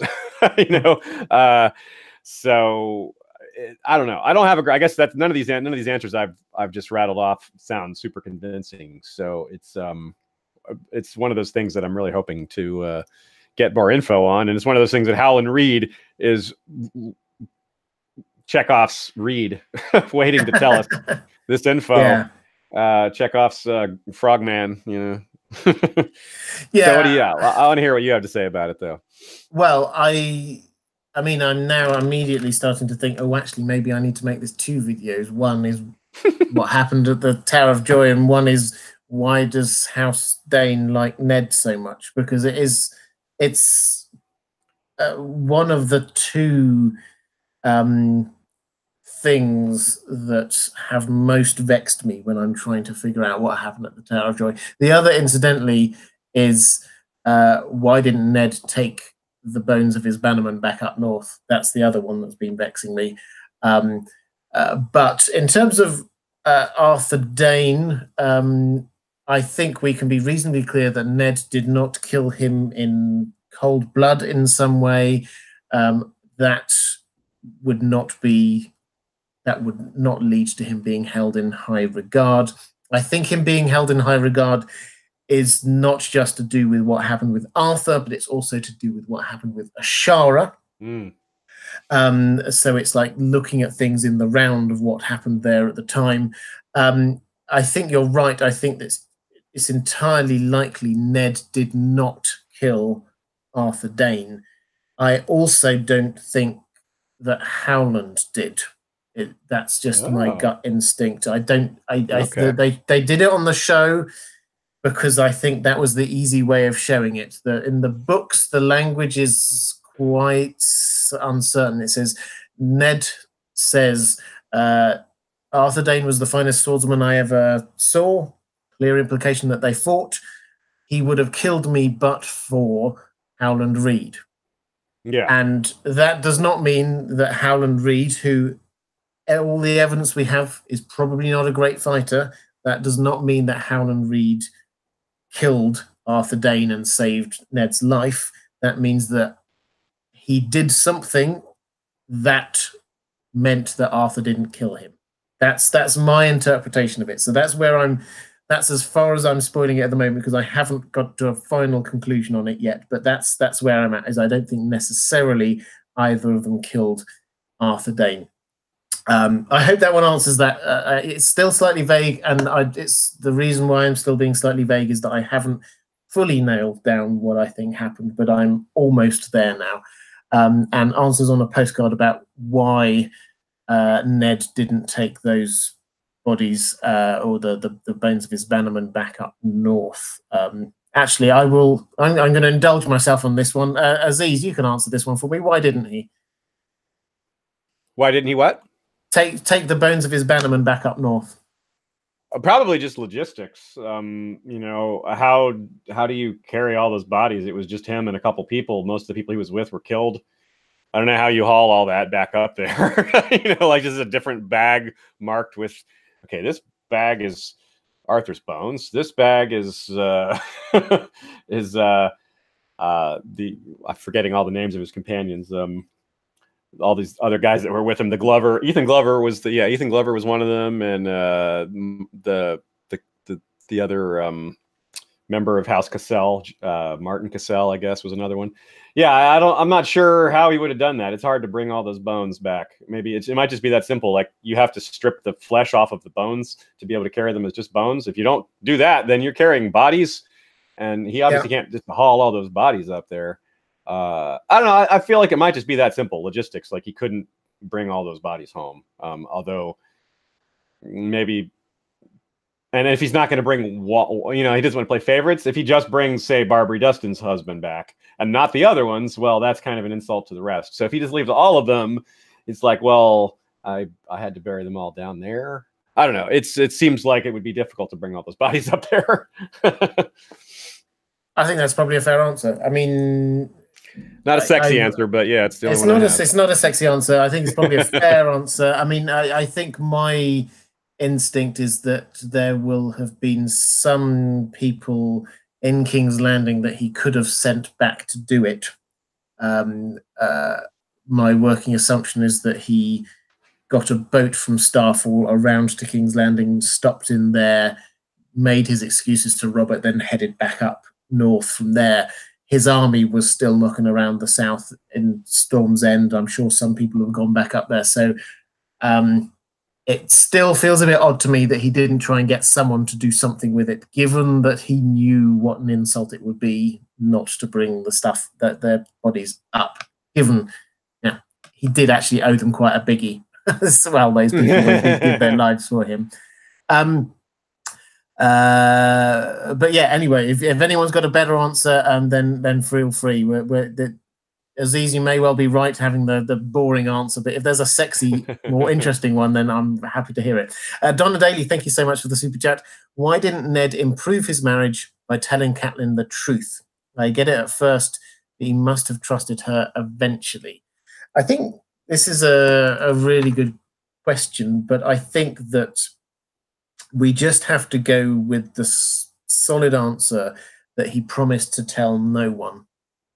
And that included Catelyn, who you're right to start with, he didn't know her very well, but he carried this and within him so that he could tell no one. As far as he knew, Catelyn could at some point get captured, and there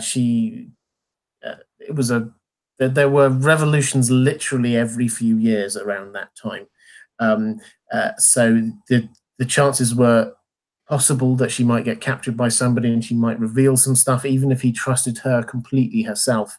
But I think it just boils down to he promised that he would tell no one, and he stuck by that because he was a man of his word. He thinks about the promises that he made and the price he had to pay, and that makes sense to me that the price he had to pay was a sometimes acrimonious marriage. That was one of the prices he had to pay for it. Aziz, did you have any other thoughts on that? Why he didn't trust her?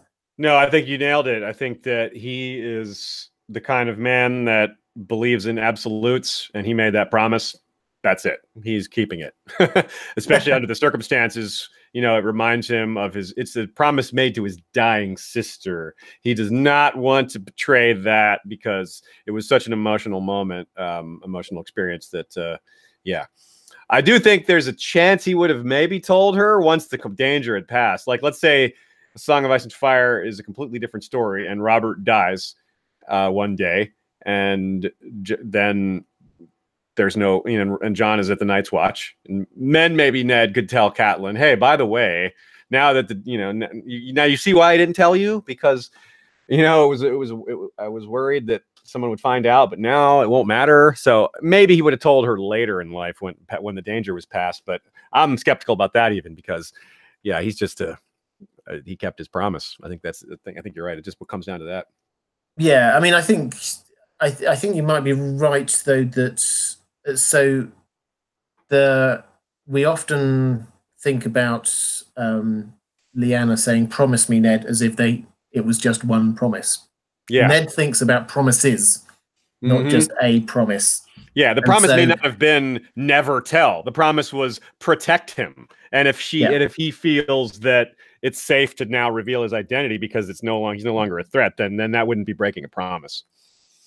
Yeah, exactly. And another promise might have been when he's grown up, tell him who his parents were. Or something. Ooh, yeah. Good call. Because Ned also feels tortured about broken promises, which is quite intriguing. Now, there was one that I kind of stumbled across when he promised to look after or care for Barra, one of Baratheon's children, bastard children. He broke that promise because he couldn't do anything about it because he effectively got captured pretty much straight away afterwards. But I don't think it was just that. I think that there's a fair chance that, as we saw on the show when he's there and he's saying to Jon, you know, I will tell you about your mother when I next see you. And in the books, we also get Benjen, who says similar things when he ranges off up north and he says, when I come back and once after you've sworn your Night's Watch oath, then I will tell you, then we'll talk, he says. So it doesn't, it wouldn't surprise me if one of the promises was to tell him once it was safe or something along those lines. And that fits in with Cat because once Jon knew, then Cat could also know, is my take on that one. And that would also explain a bit of why he felt a little bit of relief at the idea that he was going to be allowed to take the black when he was down, because he was like, oh, well, I can tell Jon now. He probably thought early, before he was given that reprieve, he probably thought that was it for him. And he would never get to tell Jon, which would mean he wasn't able to keep that promise. Yeah, exactly. Good call. Yeah.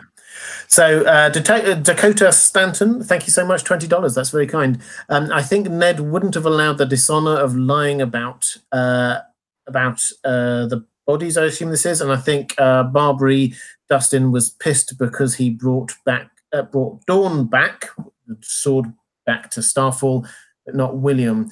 Also, she probably thinks Jon is a Shara's, so probably thought favoritism of Southerners. Yeah, so Barbary Dustin is the character whose eyes we see this problem of Ned not bringing the bodies back through, because she holds it against Ned the fact that he didn't bring the body back. It was William Dustin, wasn't it? So she bears the grudge against Ned even after he has died, and she's quite a character. But it makes no sense in terms of Ned, yes, he took the sword to Dawn to Starfall, and he took Lyanna's bones all the way up to the north.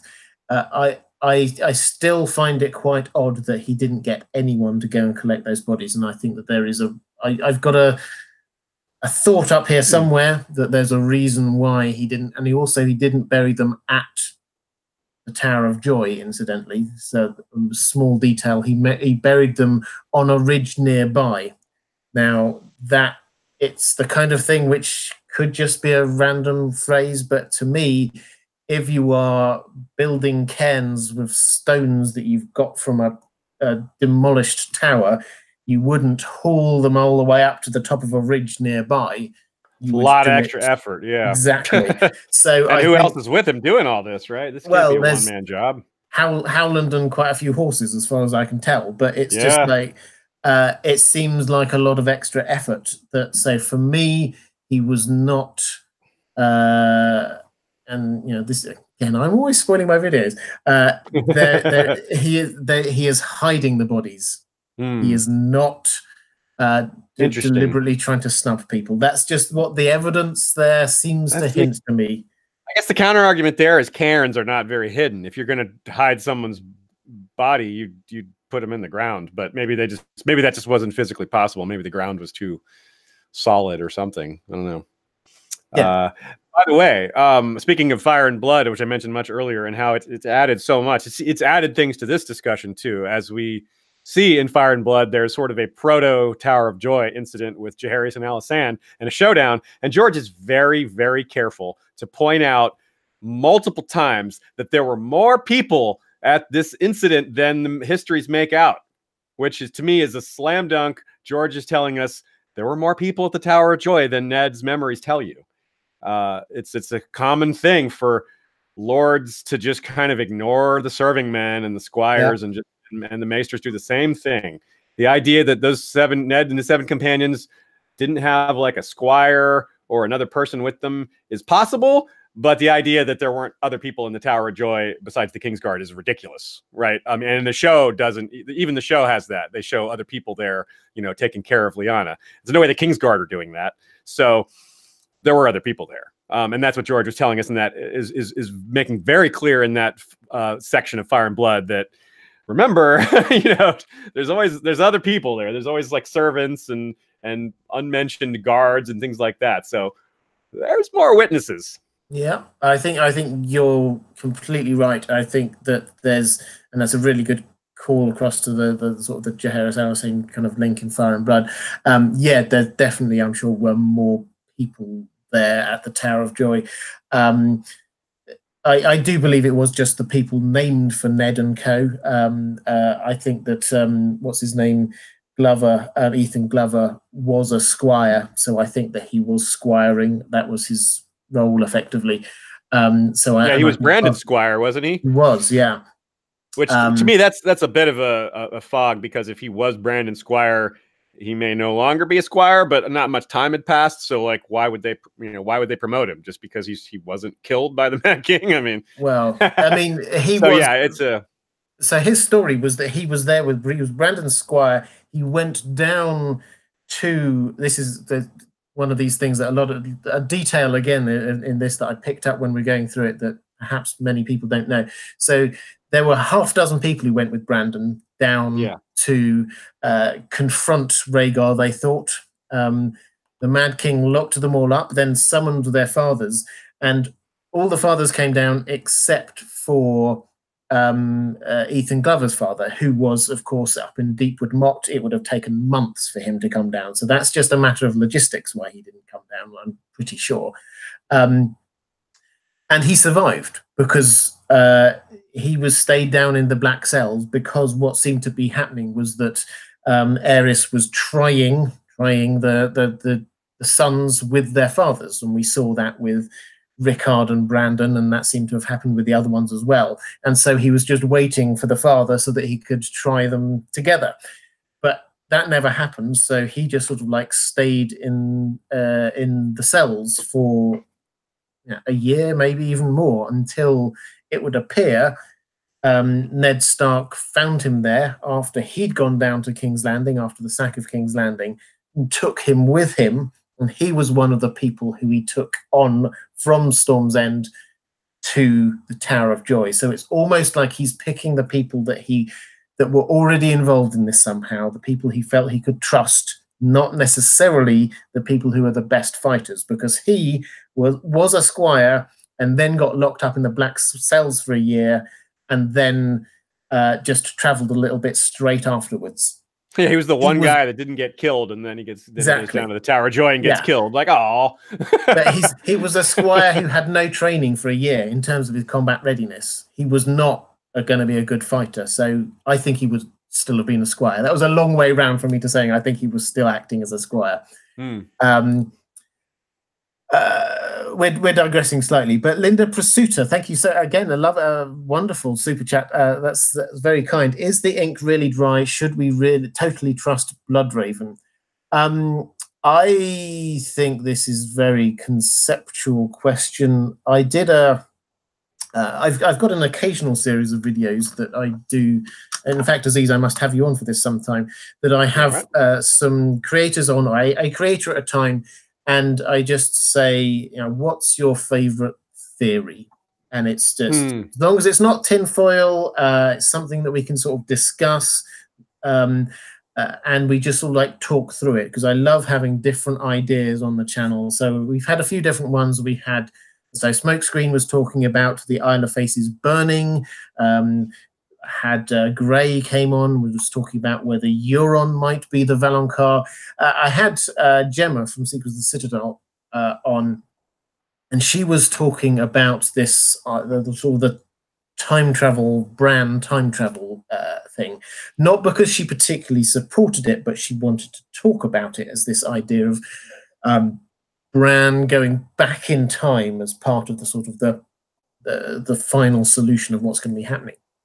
And in that, we came to the idea that I think I still stand by, that the world of Ice and Fire seems to operate on a closed time loop basis. Things that have happened have always happened. People can express this a lot better than I can in the chat, I'm sure. But things that have happened always were going to happen because of things that might happen in the future. So, for example, you get the you saw it on the show when Ned at the Tower of Joy turns around when Bran shouts out, and the logic there is that Ned always turned round. He didn't see Bran, but he always turned round. So Bran shouting actually just closed that time loop. That was just a thing which always happened. We get the same kind of things happening in the books, where Ned, when he's in Winterfell, he hears Bran calling out to him, and he says, "Who's there?" And that always happened because Ned always experienced that thing. And in a slightly more complicated way, that was what was happening with Hodor, because Hodor always was going to hold the door. That was the whole point about what was happening. And so that was a closed time loop that happened the moment that Bran went back. It's not that they created a new time stream or anything like that. We're not talking lots of different parallel universes of things happening. If somebody goes back in time, they might try and change something, but actually the thing that they change has already happened in their future. So closed time loop, which brings Linda back to your question, is the ink really dry? Should we totally trust Bloodraven? I think that this is true to the extent when he says the ink is dry, in that everything that has happened already. In terms, or will happen, has happened already. Will have happened. I think that's the way of saying it. Will have happened. So, is the ink dry? Well, yes. I think that's a slightly rhetorical flourish on the way that I call it as a closed time loop. But Aziz, do you have any kind of takes on this? It's heading slightly theoretical here, but in terms of how time works, can you change the past in Game of Thrones? I think George doesn't like that as a plot line. Like, he's been on kind of in interviews from talking about time travel. He isn't a fan of that. So I don't think there's going to be much of it. I think very minor affecting of the past at most. I don't think he wants to get too deep into the weeds with time travel because it's such a tricky plot element that's hard to do right. It's so it's badly handled by so many different movies and shows and books that have tried to do it. And I think George is aware of that. It's just too clunky and too hard to do right. It leaves too many questions and it leaves people confused. So I think he's going to do it to a very bare minimum or not at all. And to the other part of the question, I think Bloodraven is 100% to be trusted. I think during his life, the guy just did nothing but fight for the realm. He never enriched himself. He never did anything to, advance his own personal position, and he did nothing obvious anyway. So he's just doing the same thing he did in life. Doesn't care about what people think of him, but he does the right thing. Within reason, he's not perfect. I don't agree with all of the way his policies and everything he did. There's plenty of criticisms for him, but the idea that he's a bad guy, no, definitely not. I'm very confident in that one. Yes, and I agree. Like R plus L equals J confident, but pretty. I agree. My only little asterisk on that would be he can be trusted to the extent that Melisandre can be trusted, in that she is doing what she thinks is right. She's pursuing it, and she is willing to do things that some people might think are wrong or evil or bad in order to get to what she thinks is the greater good.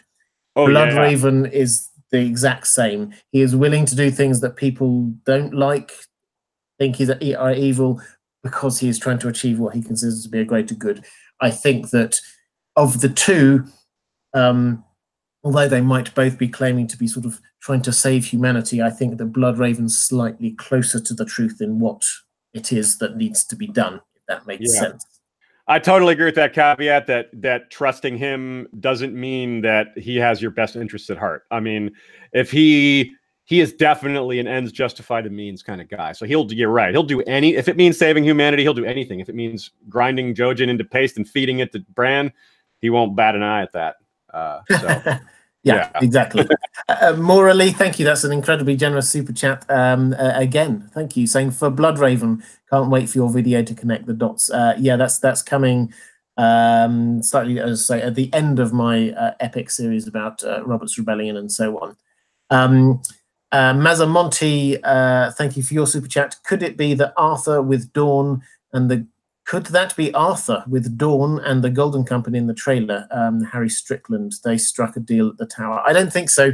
I think that in the trailer, this is the Golden Company. I think it is Harry Strickland. I don't think it's going to be all the background about Harry Strickland.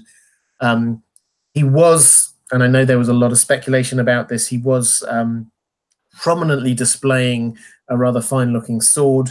And I know people have queried whether that's Blackfire, the sword. It didn't look like the sword Dawn. It has to be said. I know people have speculated it might be Blackfire. I think that if it is there, they're not going to make a thing of it because they've not really talked about Blackfire. And as we've already mentioned, they've completely taken out the whole Blackfire plot from TV show. So I don't think they're going to make a deal of it. Blackfire the sword hasn't even been mentioned in the books. I think a lot of people don't even realize that. Neither Blackfire nor Dark Sister is mentioned in the main 5 novels. They're only mentioned in the extended material. So yeah, I'm with you there. I don't think Blackfire is going to be a thing in the show at all. It might only barely be a thing in the books. I think it's going to be a thing in the books, but it's not. The fact that it hasn't even been mentioned yet is pretty huge. Yeah, I think it was nearly mentioned that George R. R. Martin, when he was doing, I think it was one of a Tyrion chapter for Dance with Dragons, a pre-read. Oh, that Shrouded Lord chapter? Yeah, I think so. When he was talking with, or Illyrio was there. Oh, no, the early version of the second Illyrio chapter. Yes. Yeah, where he mentioned sword. Yeah, but exactly. He didn't, in that chapter, it doesn't say Blackfire, it just says sword. Yes, but and I mean, I think that probably was a reference to Blackfire, and I suspect that this is going to be one of the things that Aegon is going to have to try and show his birthright in some ways, that he's going to be carrying Blackfire. But I agree with that. Yeah, 100%. That's. I think that's going to happen. Yeah. Let's go back to some questions from patrons. James Sidney with a hypothetical question saying, how would the plan have changed if Lyanna had lived? Did the plan still go forward? Ned claiming Jon, bringing to Winterfell. Lyanna stays with Robert? Question mark. I think Lyanna in no scenario would have stayed with Robert, would have gone to Robert. I think that she made a decision that she did not wish to be with Robert Baratheon, and I think she would have stuck with that if she'd stayed alive. So I think that having to protect baby Jon would have still been the case. And incidentally, this is something we often forget. When Ned was going to the Tower of Joy, he was not going there thinking, oh, I'm going to have to deal with a dead Lyanna and a baby and all the rest of it. He didn't know. He just thought he was going there for Lyanna. He might have thought maybe there's going to be a baby because, you know, if they'd been together that long, it's a possibility. But he was not thinking that. He was thinking about going for Lyanna. So the whole plan with Jon was probably concocted almost on the spot with a few other people. So I don't think Lyanna goes back to Robert. I think that she would have kept her baby, but I think they probably would have got her in hiding somewhere, is my best guess. It's all theoretical, but I don't see there's any way she's going back to Robert Baratheon. And then what if Jon had more Targaryen features? Would he have stayed at Starfall and passed as a Dane? I think that's a fascinating question. I think there's a possibility that they might have gone with the Ned and Ashara thing and said that, yes, this is Ashara's child, and gone with that as an idea. But it's just theoretically. What do you think on any of those theoreticals? What if Lyanna had lived or Jon hadn't looked Starkish? What do you think might have happened? Well, that's a tough one. I sometimes struggle with the what ifs because there's just so many moving parts, and I get lost in the in all the possibilities. Well, I don't. Yeah, I'm not sure. That's really tough. I think that with Jon as a I don't know. You'd have a totally different story, don't you? yeah. It's probably an unfair question. It's I think that the point is that there are some things that we know and would be constraining factors, but exactly what plan they would come up with, we can't tell. I think we know that Lyanna had decided she's not going to be with Robert. I think that there's almost no chance that she would have allowed, if she'd been alive, she'd have allowed her own child to be taken away from her. I don't think that was going to happen. I think that they would definitely, therefore, still need to be in hiding. Exactly how they go about doing that, I don't know. Ned would certainly take his sister's side over Robert, 100%. That's pretty easy, I think. It would be tough for him, but it would also be... The choice would be hard, but also which choice he would make is easy. But yeah, man, that's tough. I guess maybe they'd have to flee. Maybe they would have to just try to close up the north and just hope that they could fight off any invasions if they wanted to do it the hardcore way. But yeah, really hard to tell. Really hard to say. Yeah. Bonds has a theory. Could the fisherman's daughter, this is the rumor that we hear sort of via Davos and Godric Borrell and in the Sisters, could that be Ashara and pregnant with whoever dishonored her at Harrenhal? She then loses the baby, as according to Barristan. He then meets Ned in King's Landing and journeys with Ned to Starfall via the Tower of Joy. And they produce a baby during this time. This baby would be 9 months younger than Jon Snow and is Dany. I personally think not. I think that there a lot of what I said in my video about the reasoning why it's not Ashara up there. I mean, for me, it also makes no logistical sense for Ashara to be anywhere near the sisters, even if you have this idea that Ashara and Ned had got some kind of love affair going on. Why on earth would he say, hey, why don't you meet me in the Vale? When getting to where he was, he didn't know exactly where he was heading. He was going across the mountains, very treacherous, just after a bad winter with all the hill clans. I see absolutely no reason why he would have said, meet me there. So that makes no sense to me. I think with Ashara, George R. R. Martin said she wasn't nailed to the floor in Starfall. My instinct with her, I've got nothing to back this up other than what sounds sensible, is that she seems to have been with the gang at Dragonstone, Rhaegar and Elia and Arthur Dayne and people like that. And if they were heading off, if Rhaegar was heading off to pick up Lyanna, as appears to have been the plan, I know what I would have done in that situation is not just go there with a bunch of guys in armor to pick up this random woman. You'd have a woman along with you as well who perhaps knew already Lyanna, and that is Ashara Dayne. So it makes sense to me that Ashara Dayne was part of that group of people who went to collect Lyanna. That's, as I say, no evidence for that other than it makes sense to me. It does make some sense, yeah. That does make sense. I don't know, if Lyanna was already had already fallen for Rhaegar, that might not be necessary. She might have just been, because she's kind of aggressive, kind of bold personality. But it makes sense that they would potentially want to take that precaution, because they may not all know that. They may not be aware that she would just go along with it. So they would want to, have backup plan, or to make sure it goes right. Take no chances. And Ashara having, being the kind of person she is, we don't really know what kind of person she is, but it seems like she was kind of a gentle, maybe the right kind of person to make that kind of connection. Someone who's soft-spoken, or maybe a good mediator type. And that's making some assumptions about what kind of person she was, but still, but she's at least the right age to be relatively close to Lyanna and all that. So, and especially if if Lyanna had heard her name, if Ned had mentioned, her and said, I know this person, she's cool. So Lyanna may have heard about Ashara a little bit ahead of time and had, was positively predisposed towards her.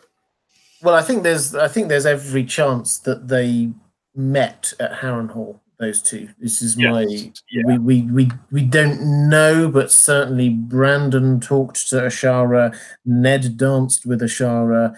There were rumors that Ashara was in Ned's tent, which he shared with Howland Reed. I've got a whole other theory about that one. But Lyanna was in that group. So it makes absolute sense to me that they met at the very least there. So I don't think they would have been strangers. But while we're on Ashara, Cherin Miller on Patreon says, I know some people think Ned and Ashara are Jon's parents. I don't. Do you think they might have been fake Aegon's parents? If so, could fake Aegon be the Sword of the Morning? Or is that too tinfoil? I don't think so myself. I think that Ned and Ashara were never an item, is my feel on this. I see no evidence that they were. I think you always have to say, well, who the other characters around it, is there anyone actually who gives the impression that they thought that was the case, who was actually there? Barristan Selmy, we know, had a huge crush on Ashara Dayne, was keeping a very close eye on what was going on with her. He thinks that she was dishonored by somebody, which is probably his rather prudish way of saying that she slept with somebody at Harrenhal. And yet he seems to think Ned is an incredibly honorable person. So every hint there is that Ned was not the person that Ashara slept with at Harrenhal. Then we get Robert Baratheon, who doesn't guess at all the idea that Ashara might be an item with Ned, because when he's trying to guess who it was who Ned slept with was Jon's mother, then he's struggling to remember this Willa person, but the thought never occurs to him that it might be Ashara. And remember, they were best friends. They were there at Harrenhal together. They travelled from Harrenhal all the way back to the Eyrie together. They were in the Eyrie all the time until the outbreak of war. During that period of time, which is when this alleged romance happened between Ned and Ashara, Robert Baratheon didn't get any whiff of it. And this was not something Ned had to keep a secret in any way, shape, or form before the war. There was absolutely no reason. Actually, it was a very good match. It would have worked really well. It was probably the right level for him in terms of in these kind of social hierarchies. He was the second son of a first tier lord. She was the daughter of a second tier lord, but a very ancient and influential one. So that would have been a good one for building these alliances that Rickard Stark was trying to do at the time. So there is no sense to me behind and no hint that they were actually an item producing any children. But Aziz, do you have any additional bits of thought on Ned and Ashara and what they're, even if you don't think they're Jon's parents, what do you think that their relationship was, as it were? Yeah. I do agree that I don't think they had much of a relationship or any relationship. I do think that, you know, he did want to try to dance with her. I think that was true. I think he was probably a little bit into her. But other than that, yeah, he's not that kind of guy. You know, he's not the kind of like his brother where he just pursues this woman. And given that we're told he was too shy to ask her to dance, there's no way he like seduced her. He was too shy that he needed someone else to ask her to dance. There's no way he, you know, pushed sleeping with her. The only thing I can think of there is that she's Dornish. You know, maybe she was sexually aggressive and she, you know, wanted, you know, she pushed the issue. But that doesn't seem like her personality, even though it's possible. There's no evidence of that. So it's just a theory kind of built on mostly pure guesswork.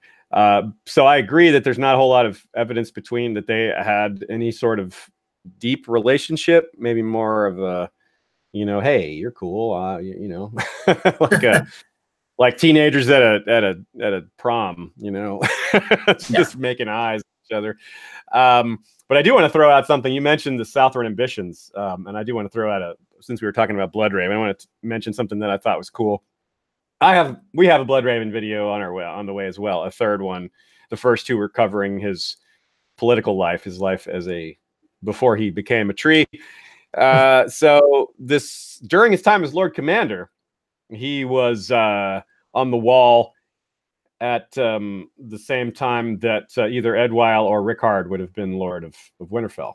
And it's not unusual for the Lord of Winterfell to have conversations with the Lord Commander of the Night's Watch. So Bloodraven, it's if you want to get a little tinfoily, Bloodraven could have been the one to suggest the Southern ambitions in the first place, or at least encouraged him. Yeah, that's a good thought. I'd not really made that connection across to Winterfell from there, but yeah, you're right. That they will at least have been in contact with each other, because he was Lord Commander for 13 years. There's no way the Night's Watch Lord Commander doesn't at least talk to the Lord of Winterfell a couple of times, if not more. Yeah, no, that's a really good point. Targaryen you know, was there with him, Maester Aemon. So that's all sorts of interesting conversations could have gone down between those guys. Got a question from Maura Lee about what evidence might persuade Jon about. We kind of touched on this earlier, but will Bran be able to show Jon the past about the Tower of Joy scene, or is it going to be some evidence from Sam, or is there something that Ned hid in the crypts that might sort of hint to or be the evidence there? It's quite a common theory. Do you subscribe to this idea that Ned put something in, hidden there in Lyanna's crypt tomb or something? Was that a no? That was a quick no. Yeah, I'm really against this idea. It's been a persistent theory for a long time, but I think it goes very diametrically opposed to the idea that Ned was going to do everything he could to keep the secret safe. For the clue to mean anything, Jon has to have some idea what it is. And if Jon can figure it out, then anyone can figure it out. And that's that's a loose end. Jon and Ned did not expect himself to die, especially such an early age. So I don't see what the Yeah, I think that's just people taking something figurative and making it literal, which is that this truth of his heritage is down there in the crypts, not literal proof of it.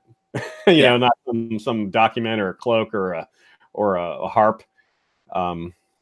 Those would be a dead giveaway to other people, I think, and it wouldn't necessarily be a giveaway to Jon. He doesn't know, like, what. Imagine Jon finding a harp down there. That wouldn't do anything. Jon would not know what that means. The readers would, us readers would instantly know what that means. We'd be like, oh, harp, holy crap, that's Rhaegar's harp. But Jon's like, what is this harp doing here? Yeah, I mean, unless there's a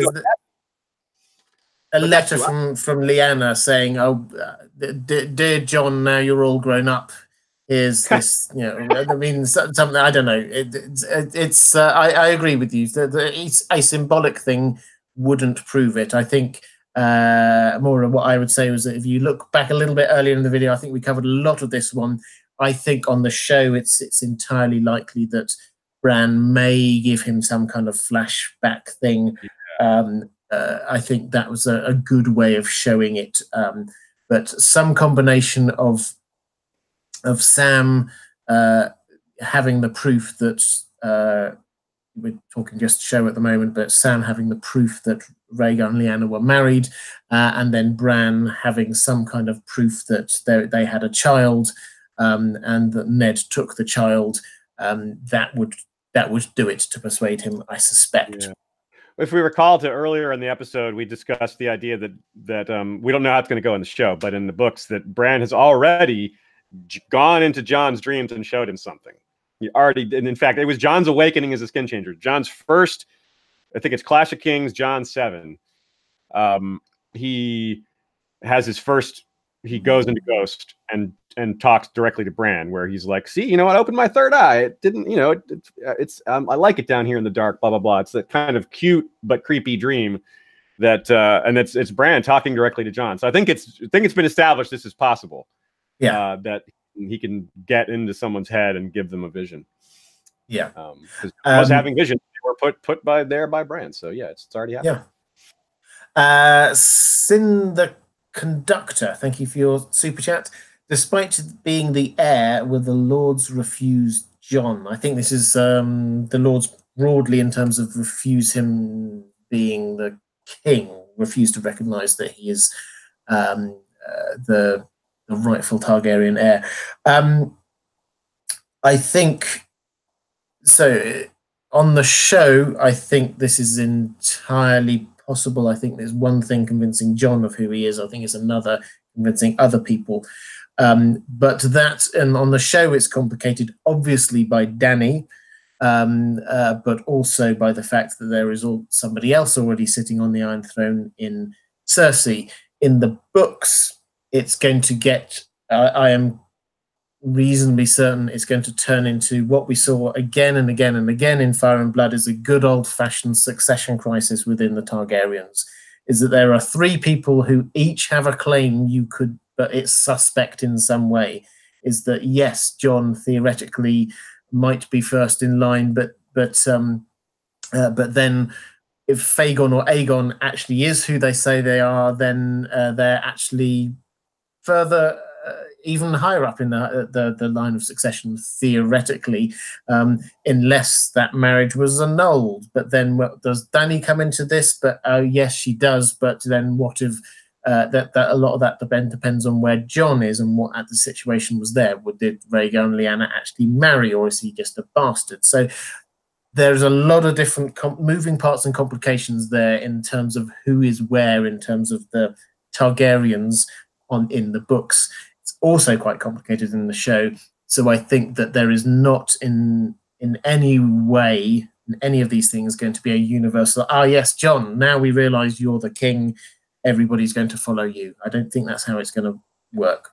I agree. Claims are only as strong as the people enforcing them. And if Jon doesn't have people pushing his claim, then his claim is almost irrelevant. But I mean, I don't think that's how it'll go. But just as a point about how claims work, so, you know, it's a debate that happens in the fandom, like whose claim comes first.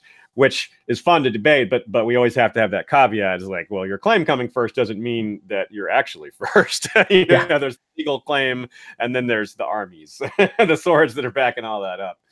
So yeah, that's tricky. Okay, guys, we're starting to get a little bit late over here in the UK, so I'm going to give it 10 or 15 more minutes. I've got about 3 more questions from my patrons, but this is your cue. If you've got any more questions to drop into the chat, now is the time to do it. We've been talking a bit about Bloodraven because he's excellent, and this picks up on this. Frown Pouch says, Jon and, of course, Dany have a healthy amount of Blackwood blood. Do you think this or Raventree Hall will have any more part to play other than Bloodraven? So do you, House Blackwood, do you think they're going to be important, or is it just a historical matter of interest that there's this Blackwood blood within the Targaryens? Well, I think it's this is a topic that we specifically tackled in our most recent Bloodraven episode that's not out yet, because we dove into the meta of why George chose Blackwood for his other half for Bloodraven. Why is he? We understand why he was half Targaryen, but why Blackwood? And I think it's because he wanted someone who had the fire and ice blood. He wanted him to have a Targaryen house. He wanted him to have an old gods worshipping house at the other side, but he didn't want him to be a northerner, because if he's a northerner, it creates all these other complications. It makes some of this a little too straightforward, and it also means he would have more connection to the north. And it's more important for him to be a southerner for his arc leading up to him learning about the old gods and learning about all this stuff, and that being the second half of his life. So I think that I think that's why George created House Blackwood, just to do this. And I think there's some clues that George didn't think this through all the way. In Catelyn's first or second chapter, she thinks about how all the werewoods are gone in the South, which, as we see later, is very much not true. Yeah. Catelyn is very wrong about that. It's so wrong that you almost have to think of it as a mistake, even though it's just her perspective. And so you can always say, "Oh, Catelyn's wrong," but there's a werewood at River Run where she grew up. She can't not be aware of that one. And there's one at pretty much all the big castles. There's one at Storm's End. There's one at Casterly Rock. There's that one Brienne just finds near the Whispers there with Dick Crabb and all them. So there's clearly, and there's one at Harrenhal. So they're just all over the place, really. I mean, they're not out in the wild that much, so I think George kind of dialed that back a little. And that's, I think it's also why he wrote the Raventree's tree is dead, because if it was another living tree, then it's just making Catelyn more wrong in retrospect. So he kind of had to play that off a little bit. So, and a lot of those trees are in around that area in the Riverlands near Riverrun as well. Yes, that's very true. And finally, to make him a Targaryen bastard, his father has to have had an affair with a house, and with someone, and it makes less sense for him to be sleeping with northern families, because the northern families aren't down there that much. So it just makes a lot more sense that he would be. He met Melissa Blackwood and slept with her kind of by chance. He wasn't like out there pursuing her. He met her and was like, "Oh, look at her, I'm into her." And so for that to work with Aegon IV being his character, it has to be a house that's kind of relatively nearby. So the Riverlands works really well for that, because it's near the God's Eye. It's relatively near King's Landing in terms of Westeros as a whole.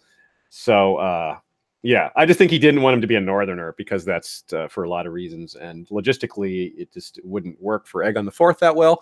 So yeah, just to make the backstory work, I think a lot of that has to line up properly. And because George filled out Bloodraven's character after a lot of the story had already been written, he was restricted in certain ways with what he could do, because he didn't do that. If he had designed Bloodraven all the way through from the beginning, it might have looked a little different, but he had to kind of, Gardner style, he had to fit it in what he already had. Yeah, I think I would agree with all of that. In fact, I think that he's the Blackwoods.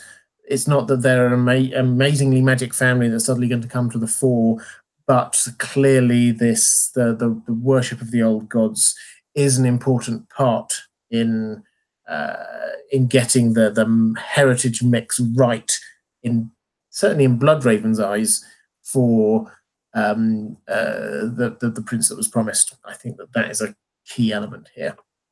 Samantha Rose, in the books, has Jon warged into Ghost? Do you think Melisandre will bring him back, or do you think his body will be burnt like all the other Night Watchmen and somehow not burn, a bit like Dany? I think we picked up. Thank you for that. I think we picked up on the not burning bit earlier when we were talking about his hand. Targaryens do burn. This is how they traditionally burned dead Targaryens, so that was what happens there. My take is that what's going to happen in the books is that Jon's dead. He will warg into Ghost. I think that is the way we saw a hint of it. He calls out Ghost's name as he's dying. So I think we've already seen a hint of that. I think that his body will be taken into, I think they're called the ice cells there at the wall, while they're debating what to do with him. And I think that it probably will, yes, be Melisandre who brings him back a bit like that. But it's going to be different, subtly different from what happened with Beric, for example, because Jon was actually in Ghost. So they're bringing back the body, and then they have to call his spirit or soul or whatever it is that is there within Ghost, and that has to be called back in some way. So there will be a couple of different bits to this. It's not going to be just an old-fashioned Lord of Light bringing people back to life moment. Do you have any other takes on? I mean, I think that's pretty a standard understanding of what's likely to happen. Have you got any tweaks on that from your perspective?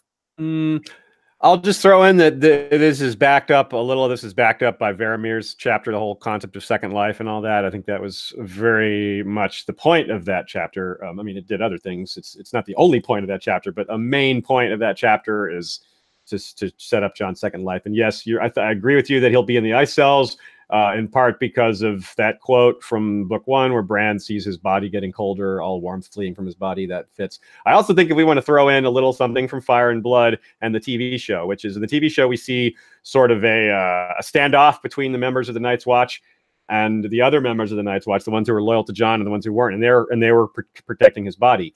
I think we'll see a more complicated version of this in the show, and we got a preview for it at Fire and Blood, I believe. With the end of Fire and Blood, you have what was called the Secret Siege, which is, the Aegon III's counselors had him besieged in the Red Keep, and it's very full of symbolism, and since Aegon III is just overwhelmingly paralleled to Jon Snow, just crazy how many parallels there are between Aegon III and Jon Snow. I see this as potentially an extension of that.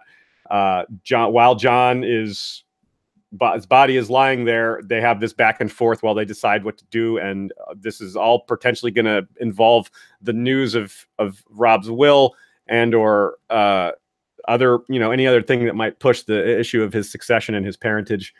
And so there's a lot of potential for just infighting at the wall and indecision and chaos. And I think that lines up fairly well with what we see in the Secret Siege and Fire and Blood and with what we saw on TV.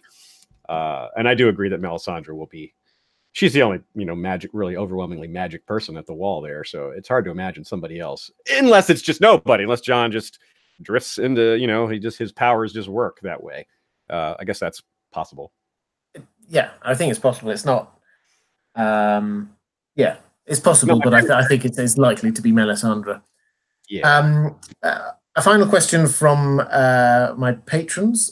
Tiffany Ostergaard, pardon me, is you had a long theory, which I will have a look at properly on Patreon. But you're questioning the theory that the reason Rhaegar kidnapped Lyanna when he did is because they had a liaison at the tourney at Harrenhal and she became pregnant, which forced his hand, and he had to go and get her and protect her and the unborn child. This fits in with the timeline, could mean Dany is his sister. I think for me, no. So the tourney at Harrenhal happened obviously very early in this kind of timeline that we're talking about. So that would make whichever child came from there would be significantly older than the Jon that we have born at the Tower of Joy. So by perhaps a year or so, something along those lines. Certainly not the kind of difference that you could take a baby up to Winterfell and claim that it was younger than Robb Stark, who, let's not forget, was conceived a long time later than that. So that's the thing in terms of the timing. If you forget everything else, the baby Jon was, Ned claimed, was younger than Robb, and that had to be believable, which means that he had to have been born, certainly within a few months of him, let's say, because otherwise you've got one child who's starting to walk and talk, and the other one who's not, and people start going, hang on a moment, are you sure that one's younger? And then we know also George R. R. Martin has told us that Dany is born 8 or 9 months after Jon, and we know when she was conceived as well. So I like the theory, and I like the thinking. I think Rhaegar and Lyanna definitely met at the tower at the tourney at Harrenhal, but I don't think that was, it follows there with the pregnancy there, because the timings don't seem to work in terms of the baby ages. Agreed. Okay, guys, I'm going to start wrapping up. I want to just quickly say a couple of things coming up on my channel, then throw over to Aziz for just to let us know what's going on in his world. In terms of what's happening here, obviously we've got the build up to season 8 of Game of Thrones. I've got my series. I would like to get it finished, the one that I'm working my way through on Robert's Rebellion. I think there are 3, maybe 4 more videos in that. So if I can get them out at about 1 a week, then we should be able to do it before the series. That said, though, next week I'm going to take a week off. I'm just going to take some time to go on holiday, have a quick recharge of my batteries before the season. So there's not going to be a live stream next Thursday. There will still be some videos coming out. I've pre-recorded a few things that I can just edit and get out. So there will be still some things coming out, but the content might be a little bit lower over the course of the next week or so. As usual, I want to thank my patrons. I can't do this without you. I mean it. It's your support allows me to produce what I do produce. So thank you so much. If you are interested in supporting the channel, getting access to some exclusive stuff I do just for my patrons, or getting a chance to get your questions asked as a priority on the live streams. You've seen I frame my live streams around my patrons' questions. Do check out my Patreon page, patreon.com/InDeepGeek. There's a link down in the description, so please do go and check that out.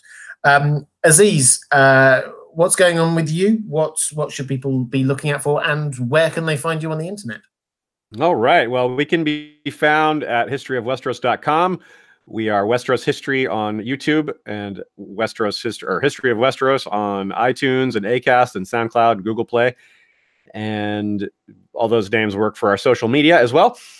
As far as what's coming up for us, we are doing live streams on Fire and Blood every Tuesday. We've been doing that since December, and we're going to keep that going until just before the TV show starts. Then we'll switch to Monday and Wednesday coverage, which we've done every season since season 4, which is we do show only discussion on Monday with our Unsullied co-host Sean, and on Wednesday we have usually the guys from the team from Radio Westeros, which we talk about the show in light of what we know about the books. So that's our recurring coverage. As far as our scripted content, which is our bread and butter, we have Bloodraven 3 coming out, and that's dealing with his life once getting to the Wall and becoming the Three-Eyed Crow and vanishing beyond the Wall, and his time as Lord Commander, and lots of stuff about that. We got a theory on Cold Hands in there. It's pretty cool. Lots of fun stuff. So that's coming out really soon. We got a guest producer for that one, so I'm not actually sure what the date is going to be on the release, but very soon, within a few days. And then after that, we're going to do a scripted episode with Radio Westeros again. We're doing a full coverage of the Dance of the Dragons. It's going to take several episodes and a full retelling and analysis with both of our styles. They're going to be adding music, and we're going to be doing all sorts of good quotes and everything. It should be a really nice production if it comes out the way we hope. I think that's it. This has been an extremely busy year, So we're over at History of Westeros. We're super busy putting out lots of content. So I may have forgotten something, but you at least know where to find us to check it out. Yeah, thank you. Thank you for coming on.